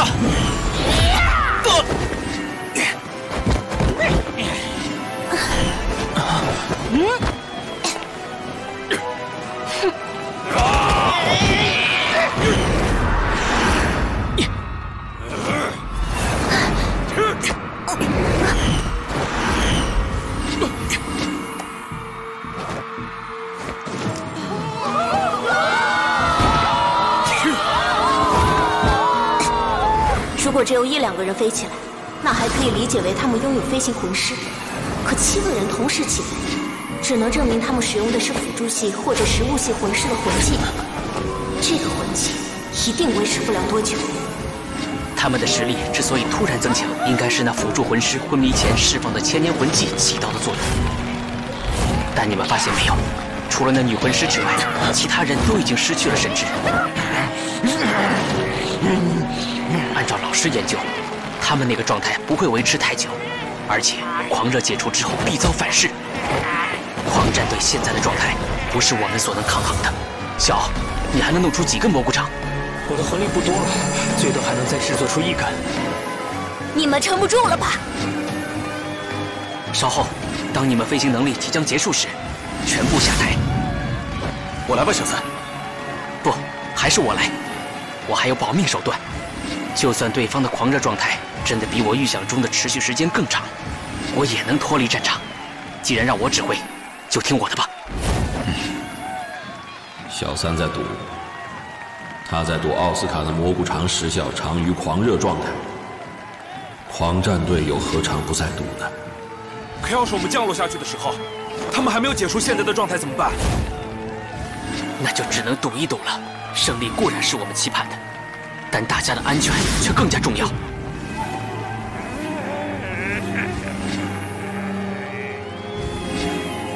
他们的飞行时间到了。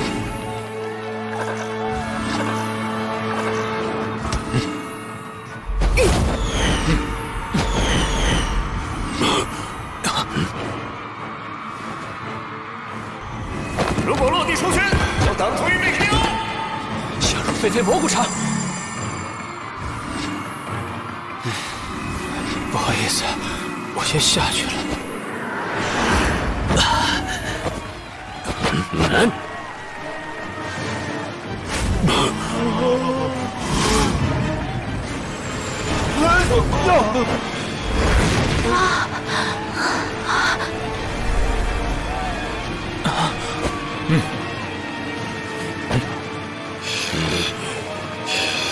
剩下1个人，赢定了。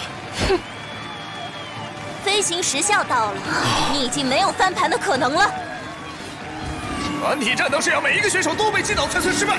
现在史莱克战队还有1名队员在坚持，1对6，他还有机会吗？你还不离开吗？虽然只剩我1人，但谁胜谁负还不一定呢。他们的狂热状态解除了。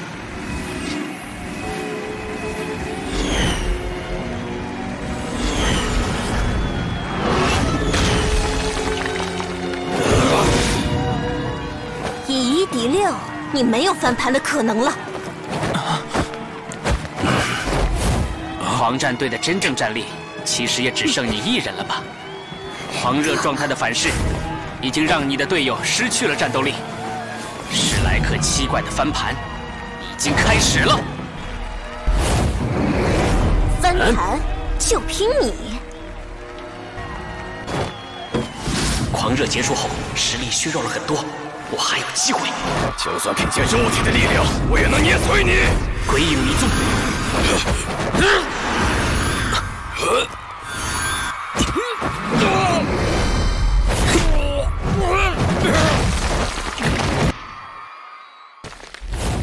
就是现在！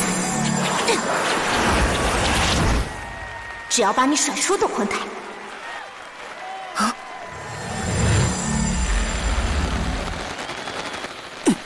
被吸进去了？怎么可能？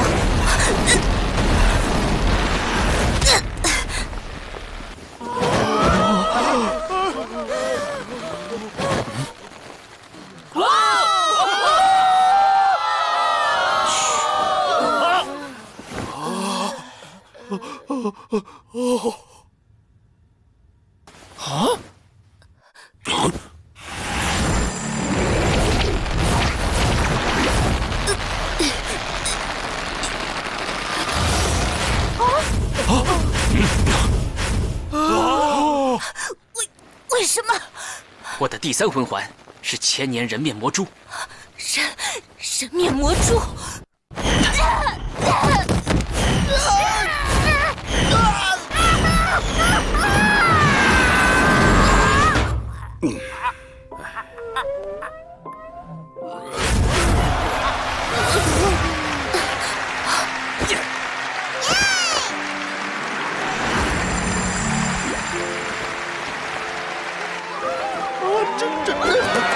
战斗结束，史莱克七怪获胜。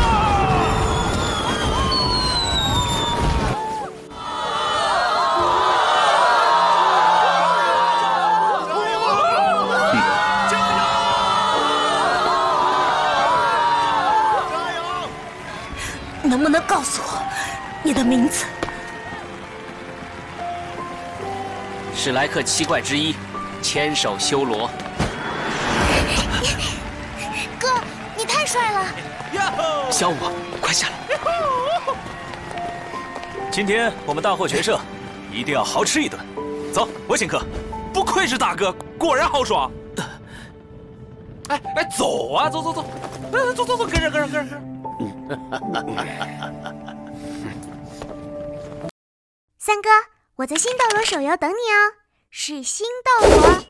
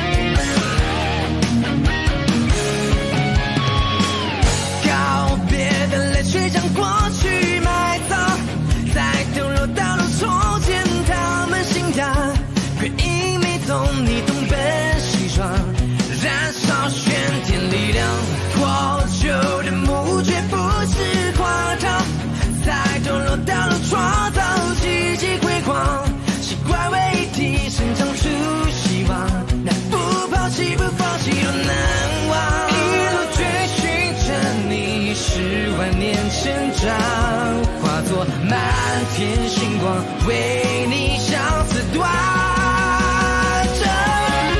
这一生是真是到疯狂，是守护你的每个模样。吹着蓝色月，谁人抚我都是我。这一路黑暗却被雨雾绽放，这一世诺言从不曾忘。天蓝色边海一样猖狂，高歌自唱，总是都要踏入江湾，万里传说在斗罗大陆上。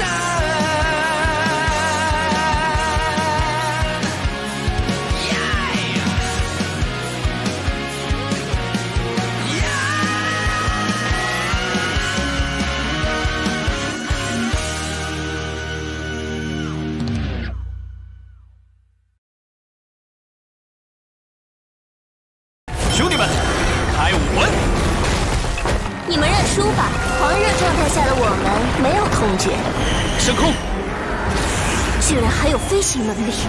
虽然只剩我一人，但谁胜谁负还不一定呢。哥，你太帅了！小五，快下来！走，我请客。不愧是大哥，果然豪爽。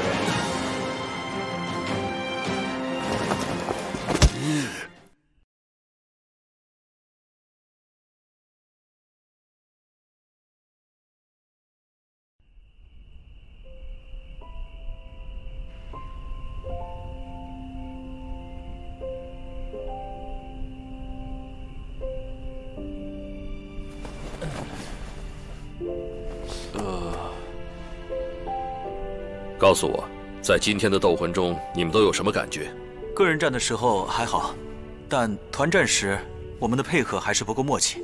团战时我成了大家的拖累，少了一个战斗力，令我们在面对强大对手的时候很难制胜。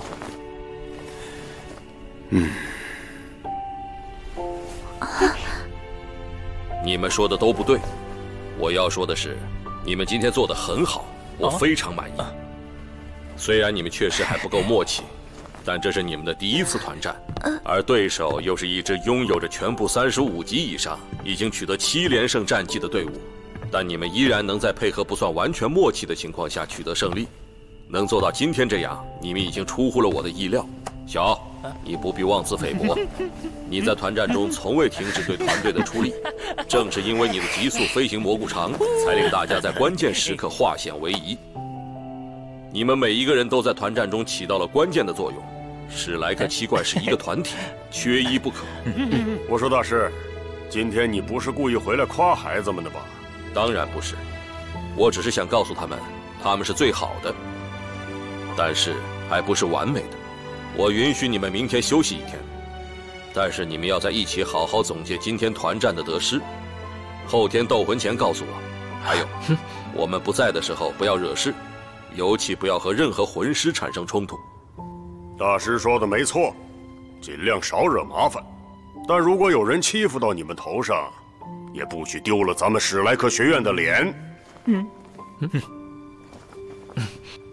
不久前刚惹过一个。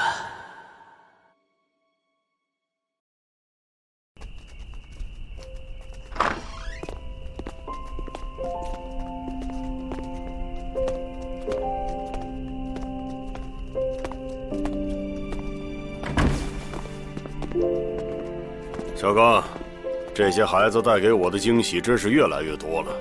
看来将他们全交给你训练是个不错的主意。这也是他们自己的天赋。面对平均等级比己方高上5级，魂环总数要多3个的对手，他们还能一举制胜，天赋确实远超常人。唉，但我还是输了。和唐三相比，红俊那小胖子实在差得太多。教学这么多年，我终究还是不如你。这是显而易见的，难得你肯承认。我是输了不认得主吗？似乎是吧。上次和我打赌，你输给我10个金魂币，你一直都不承认。呵呵，弗兰德，我突然想喝酒了。既然你承认输了，就请客吧。好，看我喝死你们！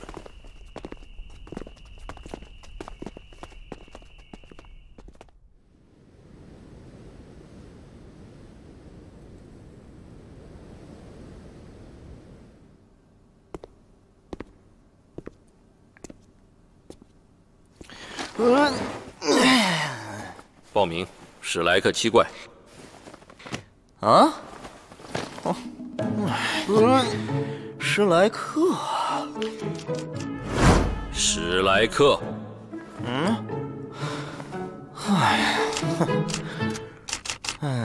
史莱克。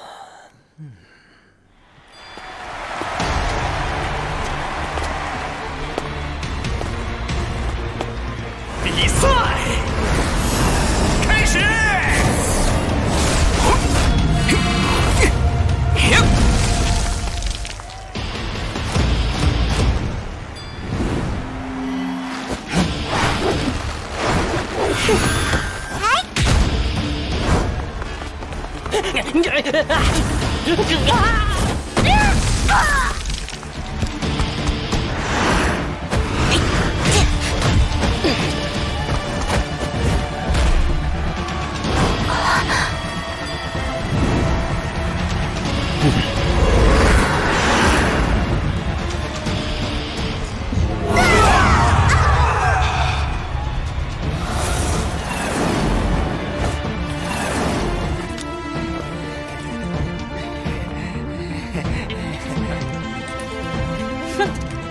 我们是史莱克战队，出击！我们出击！我买史莱克战队。哎，我也！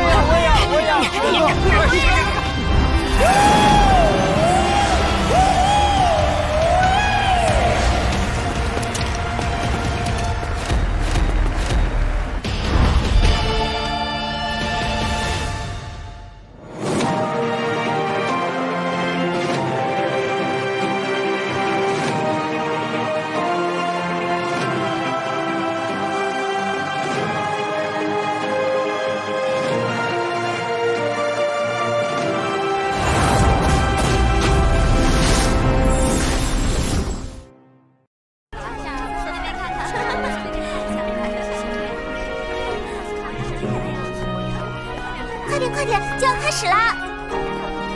哎，你知道吗？近1个月来，有一支7人团战队伍保持全胜。全胜？我没听错吧？据说是索托大斗魂场有史以来连胜最多最快的团战队伍。他们的名字是……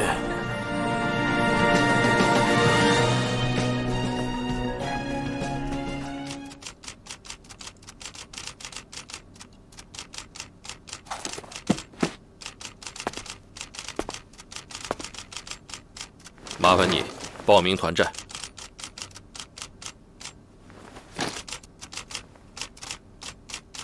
史莱克七怪。啊！果然是你。麻烦您请快一点。先生，请您稍等。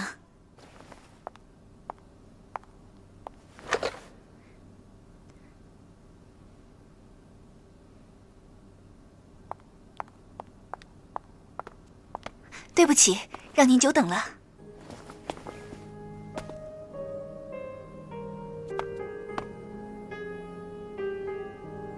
您好，尊敬的领队先生，不知道我们可不可以谈谈？不会耽误您太多时间的。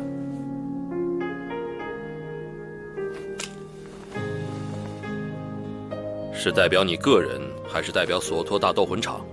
当然是代表索托大斗魂场。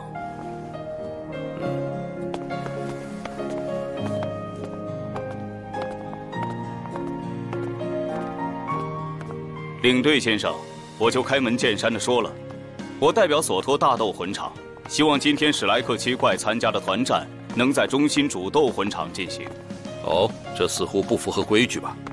按照斗魂场的规定，只有银斗魂以上级别的魂师才能够在主斗魂场露面，而史莱克七怪都是铁斗魂而已。您就不用谦虚了，以史莱克七怪这个月的战绩，今日斗魂结束后，他们全都会拿到银斗魂徽章。就算早一天成为银斗魂，也没什么不可以。既然如此，你们也应该不在乎差这一天吧？实不相瞒，3天前我们这里来了一个魂师团队，他们全部由银斗魂魂师组成，似乎是索托城几位大贵族找来的魂师。连续2天，那些大贵族都在他们身上下了重注，而他们也毫无悬念地取得了斗魂的胜利，给大斗魂场带来了极大的损失。哼，您应该也知道，达到银斗魂级别的魂师一般都有40级以上的水准，可这支团队的成员却全部是魂尊。我们不能破坏了规矩，请40级的魂宗团队与他们进行斗魂。可这样下去，大斗魂场也承受不起持续的损失。仅仅魂尊就达到了银斗魂级别，看来他们的实力很强。之前2天斗魂场都是用什么样的团队来迎战的呢？由于我们索托大斗魂场没有魂尊级的银斗魂队伍，无奈之下就只能派出魂尊级的同斗魂队伍与之进行斗魂，其中的一支就是狂战队，但他们却是一败涂地。在魂尊级别的团队中，狂战队的等级已经相当可观。难道那支银斗魂队伍的成员比他们等级更高？并不是魂力等级的问题，是魂环上的差距。这支银斗魂队伍和史莱克七怪一样，都是最佳魂环组合。最佳魂环组合，那就是第1魂环即为100年，第2魂环为500年以上，第3魂环直接是1000年，表现在魂师身上就是2黄1紫。那大斗魂场又怎么认为我们史莱克七怪就一定能够获得斗魂胜利？毕竟我们只有4名30级以上的魂师，剩余的3人都还未到30级。这您就谦虚了。史莱克七怪在之前的27场团战斗魂中取得了全胜的战绩，这在我们索托大斗魂场是史无前例的。他们一定有能力与这支银斗魂队伍抗衡。如果我记得不错，参加中心主斗魂场的斗魂比赛应该有额外的奖励吧？当然，参加主斗魂场的比赛，每一位魂师都将得到500金魂币的直接奖励。而这次贵方更是受到了我们的邀请，如果能够获得这场斗魂的胜利，斗魂场会额外支付1万金魂币作为奖励。一支能够让索托大斗魂场如此重视的银斗魂队伍，再加上全部最佳魂环，这样的磨练确实对史莱克七怪大有好处。为了这场斗魂，请您让史莱克七怪的队员们今日就不要再参加1对1和2对2的斗魂，全力应对今晚的对手。这是史莱克七怪今晚对手的资料。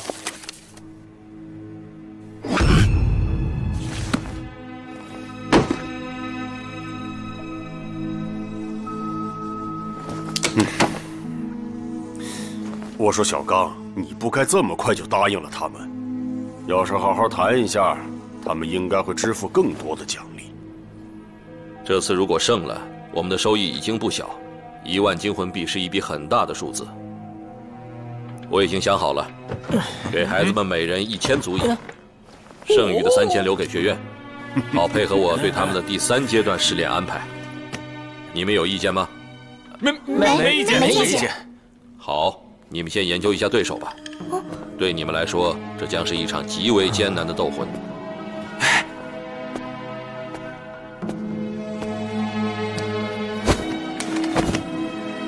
队长玉天航，武魂蓝电霸王龙，39级强攻系战魂师，魂环2黄1紫。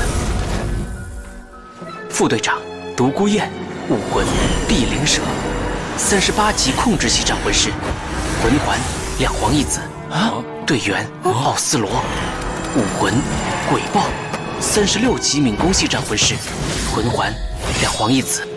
队员叶玲玲，武魂9星海棠，35级辅助系气魂师，魂环2黄1紫。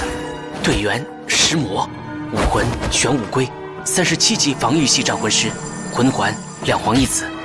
队员石墨，武魂玄武龟，38级防御系战魂师，魂环2黄1紫。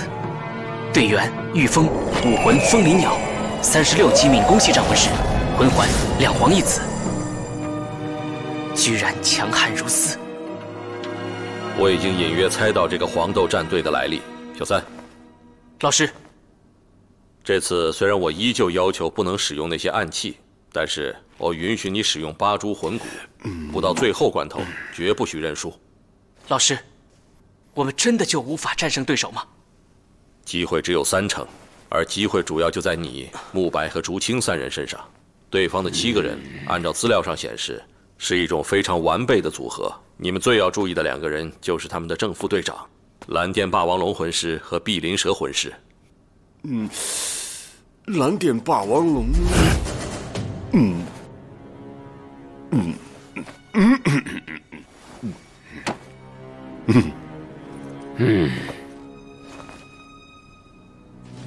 蓝电霸王龙被誉为攻击最强的兽武魂，它在兽武魂中的地位就相当于蓉蓉的7宝琉璃塔在辅助系武魂中一样。那他们那个队长，难道就是蓝电霸王龙家族的人？除了蓝电霸王龙家族，我还没听说过哪里有蓝电霸王龙魂师的存在。这个黄豆组合的背景真是大得吓人。不仅正副队长玄武龟也是与蓝电系武魂中一样。那他们那个队长，难道就是蓝电霸王龙家族的人？除了蓝电霸王龙家族，我还没听说过哪里有蓝电霸王龙魂师的存在。这个黄豆组合的背景真是大得吓人。不仅正副队长玄武龟也是与蓝电霸王龙齐名的武魂，在防御类武魂中也是顶尖的存在。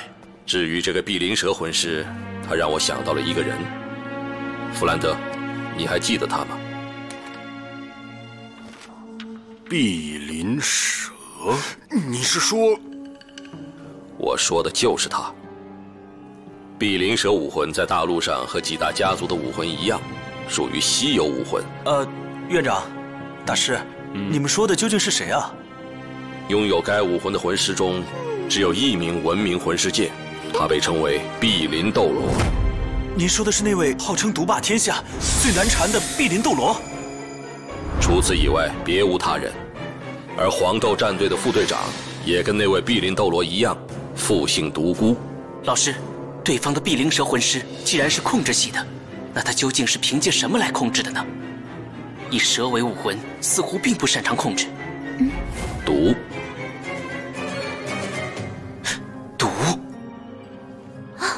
如果是这样的话，那我们还真的有机会战胜他们。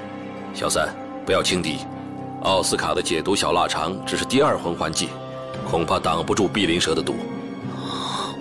是，老师。大师，我能不能提个意见？你说吧。在斗魂的时候，我们的首要目标一定要放在对方那名辅助系魂师身上。哦，为什么？9星海棠这个武魂我知道，它的能力只有一种，范围性全体治疗。范围性全体治疗，治疗程度随魂师心意控制，等级越高，魂环越多，用来治疗的魂力就越多。我爸爸说过，有9星海棠魂师在，就算想死都不容易。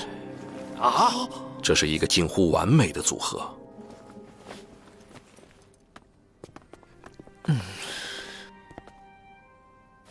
我们能赢。慕白、小奥、胖子、小五、蓉蓉、竹青，你们忘记了吗？我们已经拥有了27连胜的成绩。试问我们哪一场战斗不是靠着战胜强大的对手所取得的胜利？我们有着慕白顶级的强攻系武魂，有着小奥的持续战斗能力支持，还有胖子顶级的变异兽武魂，和小五那神奇的柔技。蓉蓉，难道你认为自己的7宝琉璃塔就比不上9星海棠吗？还有竹青，你的速度是我见过同等级中敏攻系魂师里最快的。对方虽然强大，难道我们就弱小吗？如果我们连必胜的信心都失去，又何必参加这场斗魂？小三，你说的没错，我们史莱克七怪从来不害怕任何人。对，史莱克七怪必胜。对，史莱克七怪必胜。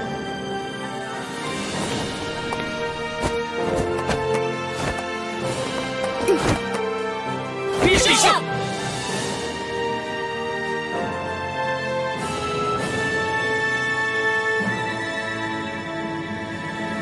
必胜！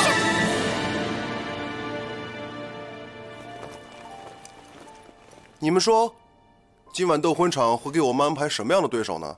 什么对手都没有，根本没人能抗衡我们。哎，还有玲玲，我们要是受伤了，你可要第一个治疗我哟。老师，老师，这一次你们恐怕是要遇到对手了。啊，这是你们今晚的对手。史莱克七怪战队，队员7人，铁斗魂徽章。他们的积分已经达到了银斗魂水准。索托大斗魂场已经决定提前授予他们银斗魂资格，正好用来向你们挑战。提前授予银斗魂资格？索托大斗魂场已经没有能打的银斗魂团队了吗？不可大意轻敌。史莱克七怪此前曾赢过狂战队。狂战队？他们怎么做到的？关键就在于这个人。蓝银草魂师。另外7宝琉璃塔魂师也需要注意啊，这个队长也值得关注。若非实力出众，不可能成为队长。这场斗魂必然不会轻易获胜。还有一点是我对你们的要求，无论这场斗魂的胜负如何，你们不许伤残对手。燕子，尤其是你，如果对方中了你的毒，斗魂结束后立刻给他们解毒。啊？为什么？等到斗魂结束之后，我会告诉你的。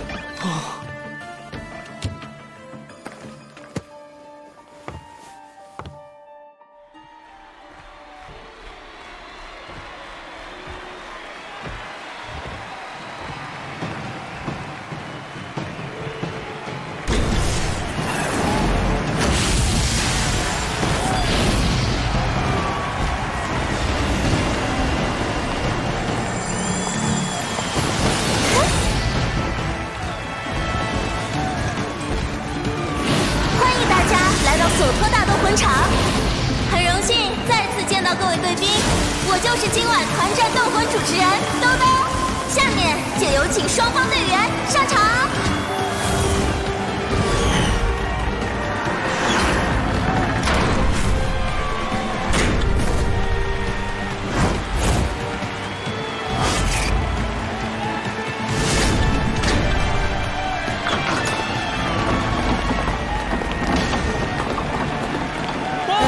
你快看，快看！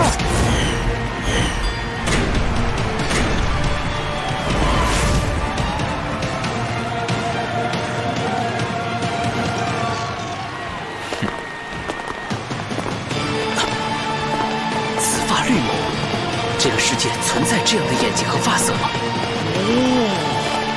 不愧是主斗魂场，气派就是大。这里是索托城最高规格的斗魂场，斗魂台直径长达70米，观众席足以容纳2万名观众。之所以是复古的古代斗兽场风格，这是向远古时期的斗士们致敬。你认识对方的领队？等斗魂结束再告诉你。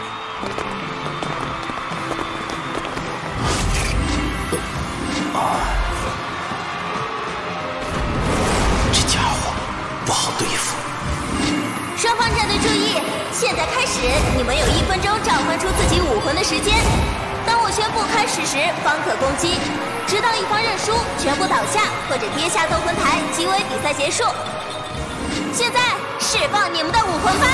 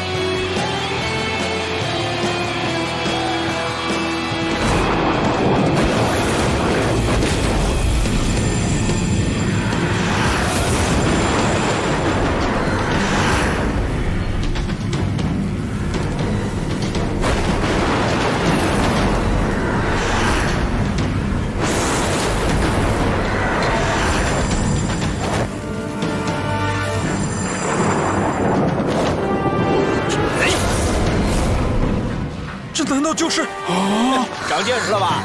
这个就是天下第3宗族蓝电霸王中的独有武魂——蓝电霸王龙。蓝电霸王龙是顶级武魂，而且跟其他武魂不同，蓝电霸王龙所能获得的魂环必须是亚龙种的魂兽才行。这意味着它的魂技也极为强大。老师说过，蓝电霸王龙魂师被誉为同等级中最恐怖的强攻系魂师。看来跟预料的一样，他对自己的实力有着绝对的自信。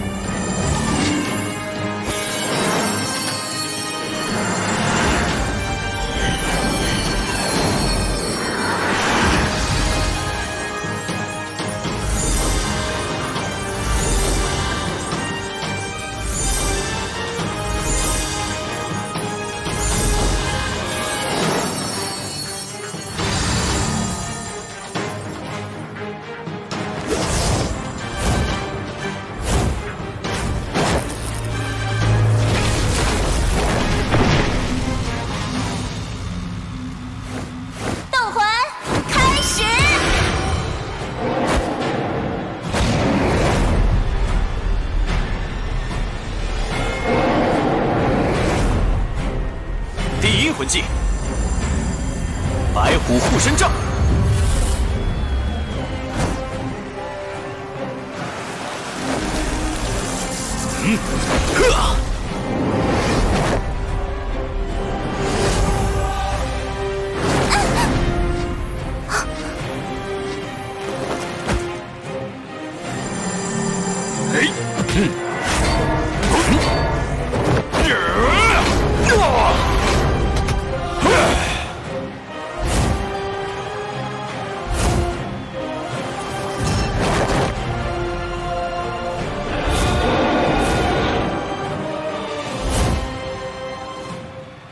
全部两皇一子的最佳魂环配置带来的压力是无与伦比的，不论在武魂质量还是在魂环配置上，这一次史莱克七怪都已经处于全面下风，而这却是他们在面对其他斗魂团队时优势的地方，优势变为劣势。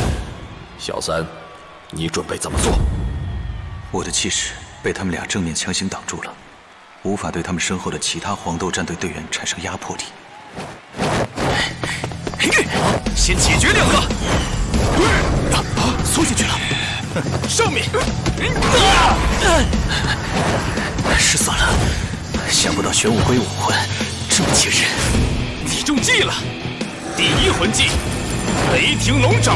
糟了，在空中看你往哪里躲。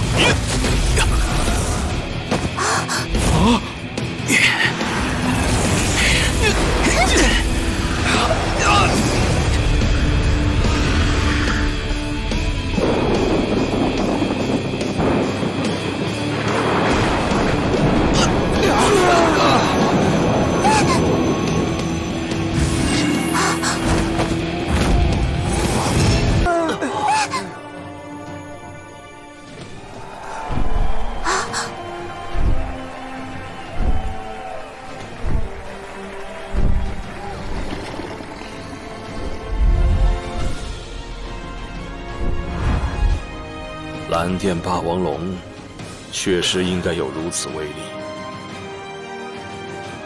唉，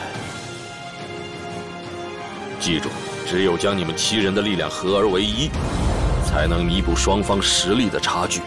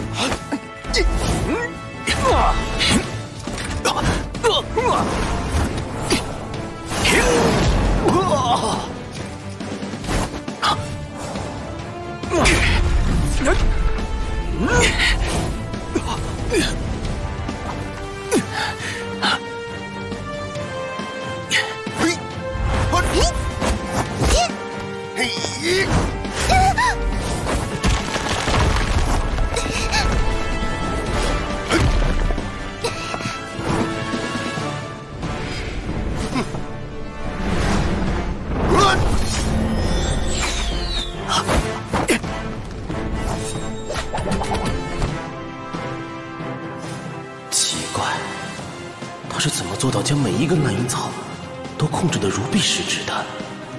扯动需要力量，想要控制得恰到好处也绝不容易，更何况是同时控制6名队友。单纯用力量来控制蓝银草当然困难，但我有唐门绝学恐吓擒龙之功，完全可以控制全场。老师说的不错，你确实需要特别注意。雷霆龙爪，紫气魔瞳，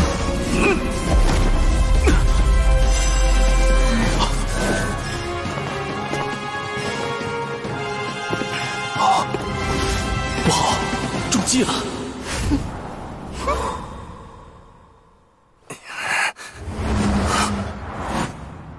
对方的等级比我们高出太多，为此我们绝不能硬攻。三哥，你有什么想法？胜负的关键就在于他，玉天恒。此人实力极为强劲，又是黄豆战队的队长，是整个黄豆战队最锋利的矛。如果能将这根矛先折断，胜负的天平就会立刻倾斜。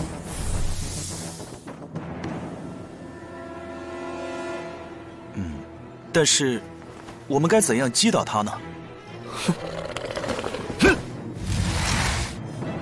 玉天恒出身蓝电霸王龙家族，性格一定极为高傲，我们可以利用这一点。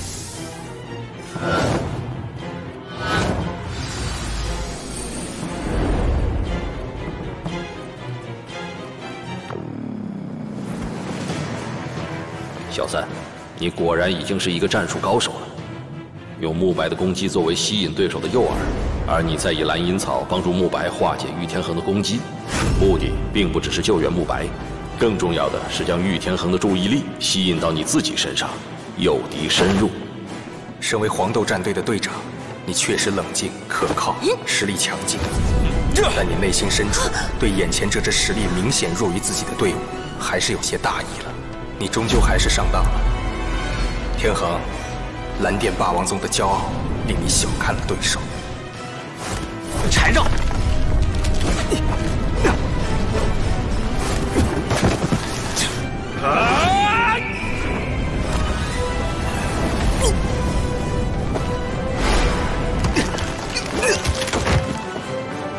绝妙的配合，玉天恒又将怎样应对这样的窘境？等的就是现在！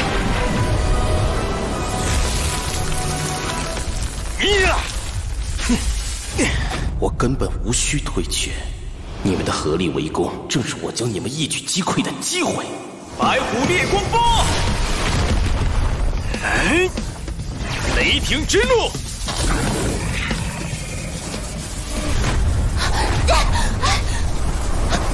这真的是魂尊之间的斗魂吗？这蓝电霸王龙不容小觑。好强！蓝银草本身是不导电的，但是雷霆之怒所蕴含的能量实在太过庞大，蓝银草根本支撑不住。史莱克七怪诱敌深入的战术虽然得到奇效，但同时也令他们自己陷入了危机。天恒的雷霆之怒能将雷电之力提升1倍，他的第2魂技雷霆万钧爆发出的攻击力更能够同时对史莱克七怪造成范围性杀伤。好一招以进为退，可惜史莱克七怪能够在索托大斗魂场获得27战27胜的成绩，又岂是那么轻易就能够击败的？蓝电霸王龙武魂虽然强横，但你毕竟是孤军深入，只有一人。雷霆婉君虽然恐怖，但却是范围性杀伤。慕白的攻击则是单体，在魂力凝聚上，白狐烈光波占了上风。但玉天恒也只比慕白多退后了一步，足见蓝电霸王龙武魂是多么霸道的一种存在了。由于火墙阻隔，黄豆成员不能支援。尽管小五的魂力要比对方低了8个等级，但此时天恒的身体状态已跌到低谷，而小五却有7宝琉璃塔30%的增幅，天恒根本没有阻挡小五柔技的可能。第一魂技妖弓。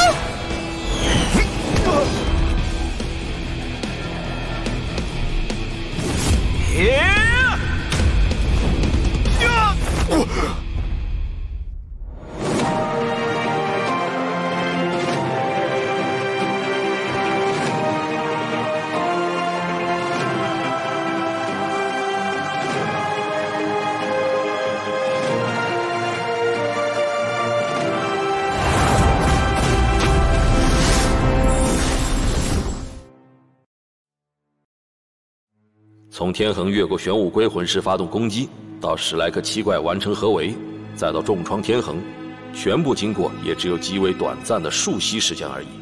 不过，现在才是最关键的时刻。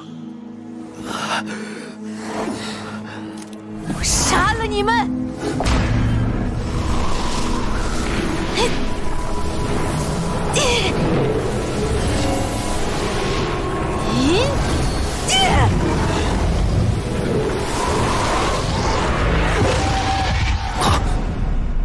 不好，燕子，不许用碧鳞蛇毒！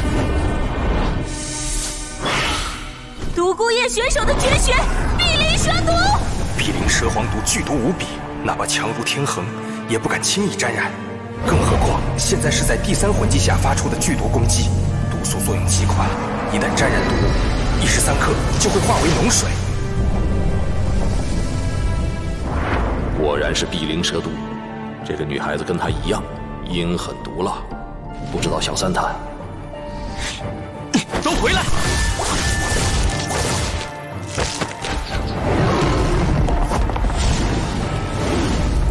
燕子平时虽然有些懒散，但若有人伤害玉天恒，就会彻底激怒燕子。现在他已经忘记了我的战前部署，史莱克七怪怕是有生命危险。小怪物们不要紧吧？不过是碧鳞五毒中的碧鳞蛇而已。看我破你的蛇毒！老大，胖子，无谓的挣扎。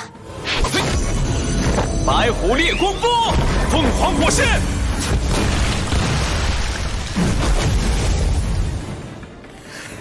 是酒。哼！不，这不可能！你怎么可能破了我的碧鳞紫毒？碧鳞蛇毒不过雕虫小技而已，毒本来就是唐门的成名绝技。我在烈酒中加入雄黄粉，再以凤凰之火点燃，纵使蛇毒再强，也能顷刻瓦解。竟会有如此巧妙的破解之法！一点小小的挫折，就令你们惧怕对手了吗？九星海棠。九星海棠。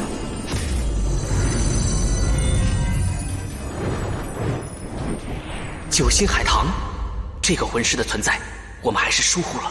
不好，史莱克七怪能够先发制人，是利用黄豆战队的大意，但这次却是我们大意了。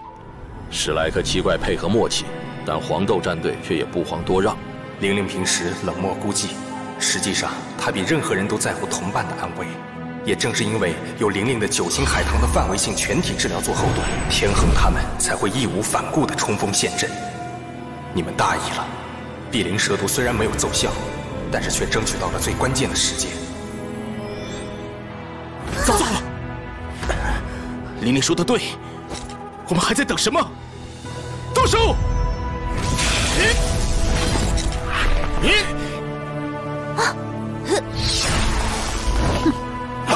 小三好不容易建立的大好局面已经荡然无存，真正的团战此刻才完全展开。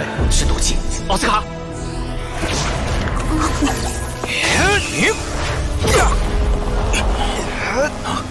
他的身体没有恢复到最佳状态，虽然伤口愈合，但魂力并没有恢复，骨折的地方也没有完全修复。哼。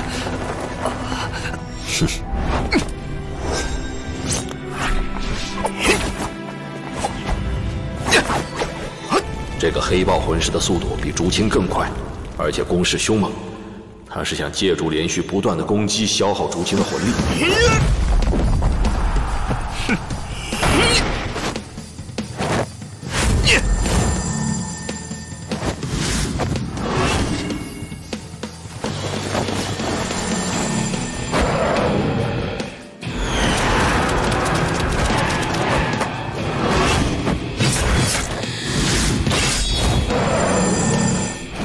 奥斯罗虽然有些自负，但战术贯彻一向彻底，尤其是碰到同一类型的对手，他想要将对方彻底击垮的性格就显露出来了。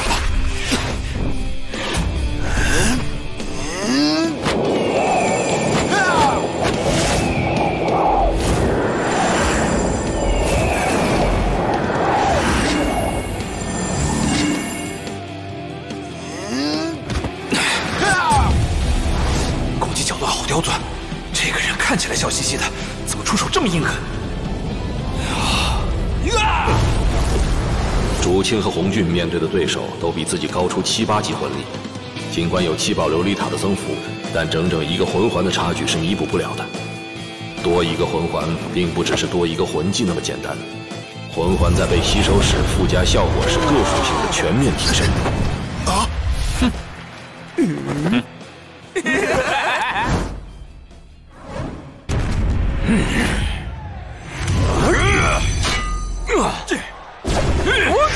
玄武龟魂师最大的防御凭借无疑是龟甲，此时龟甲出手，他们自身的防御力自然大幅下降。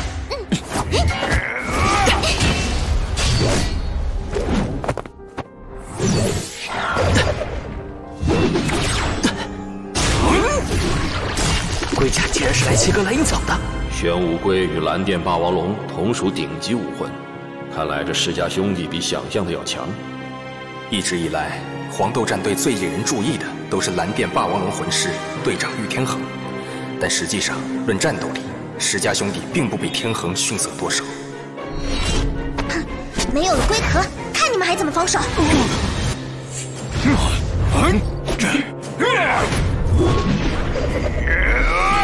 小五，当心！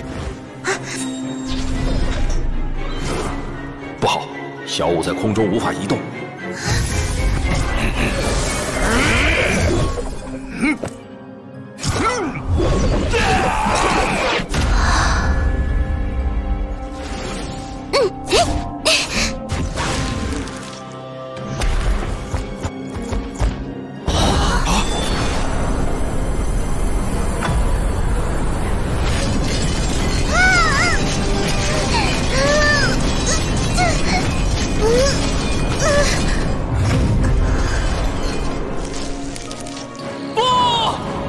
我答应过你，会永远保护你。哥，小五，小五，不，小五。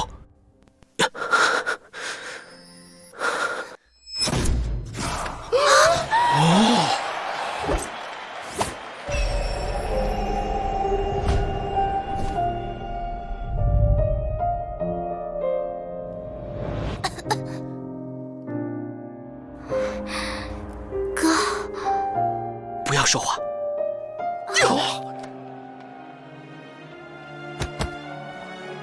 玄天宫总算护住了心肺二脉，血液已经止住了。竟敢重伤小五！怎么回事？我居然从他身上感到一股特殊的压力。第三魂技。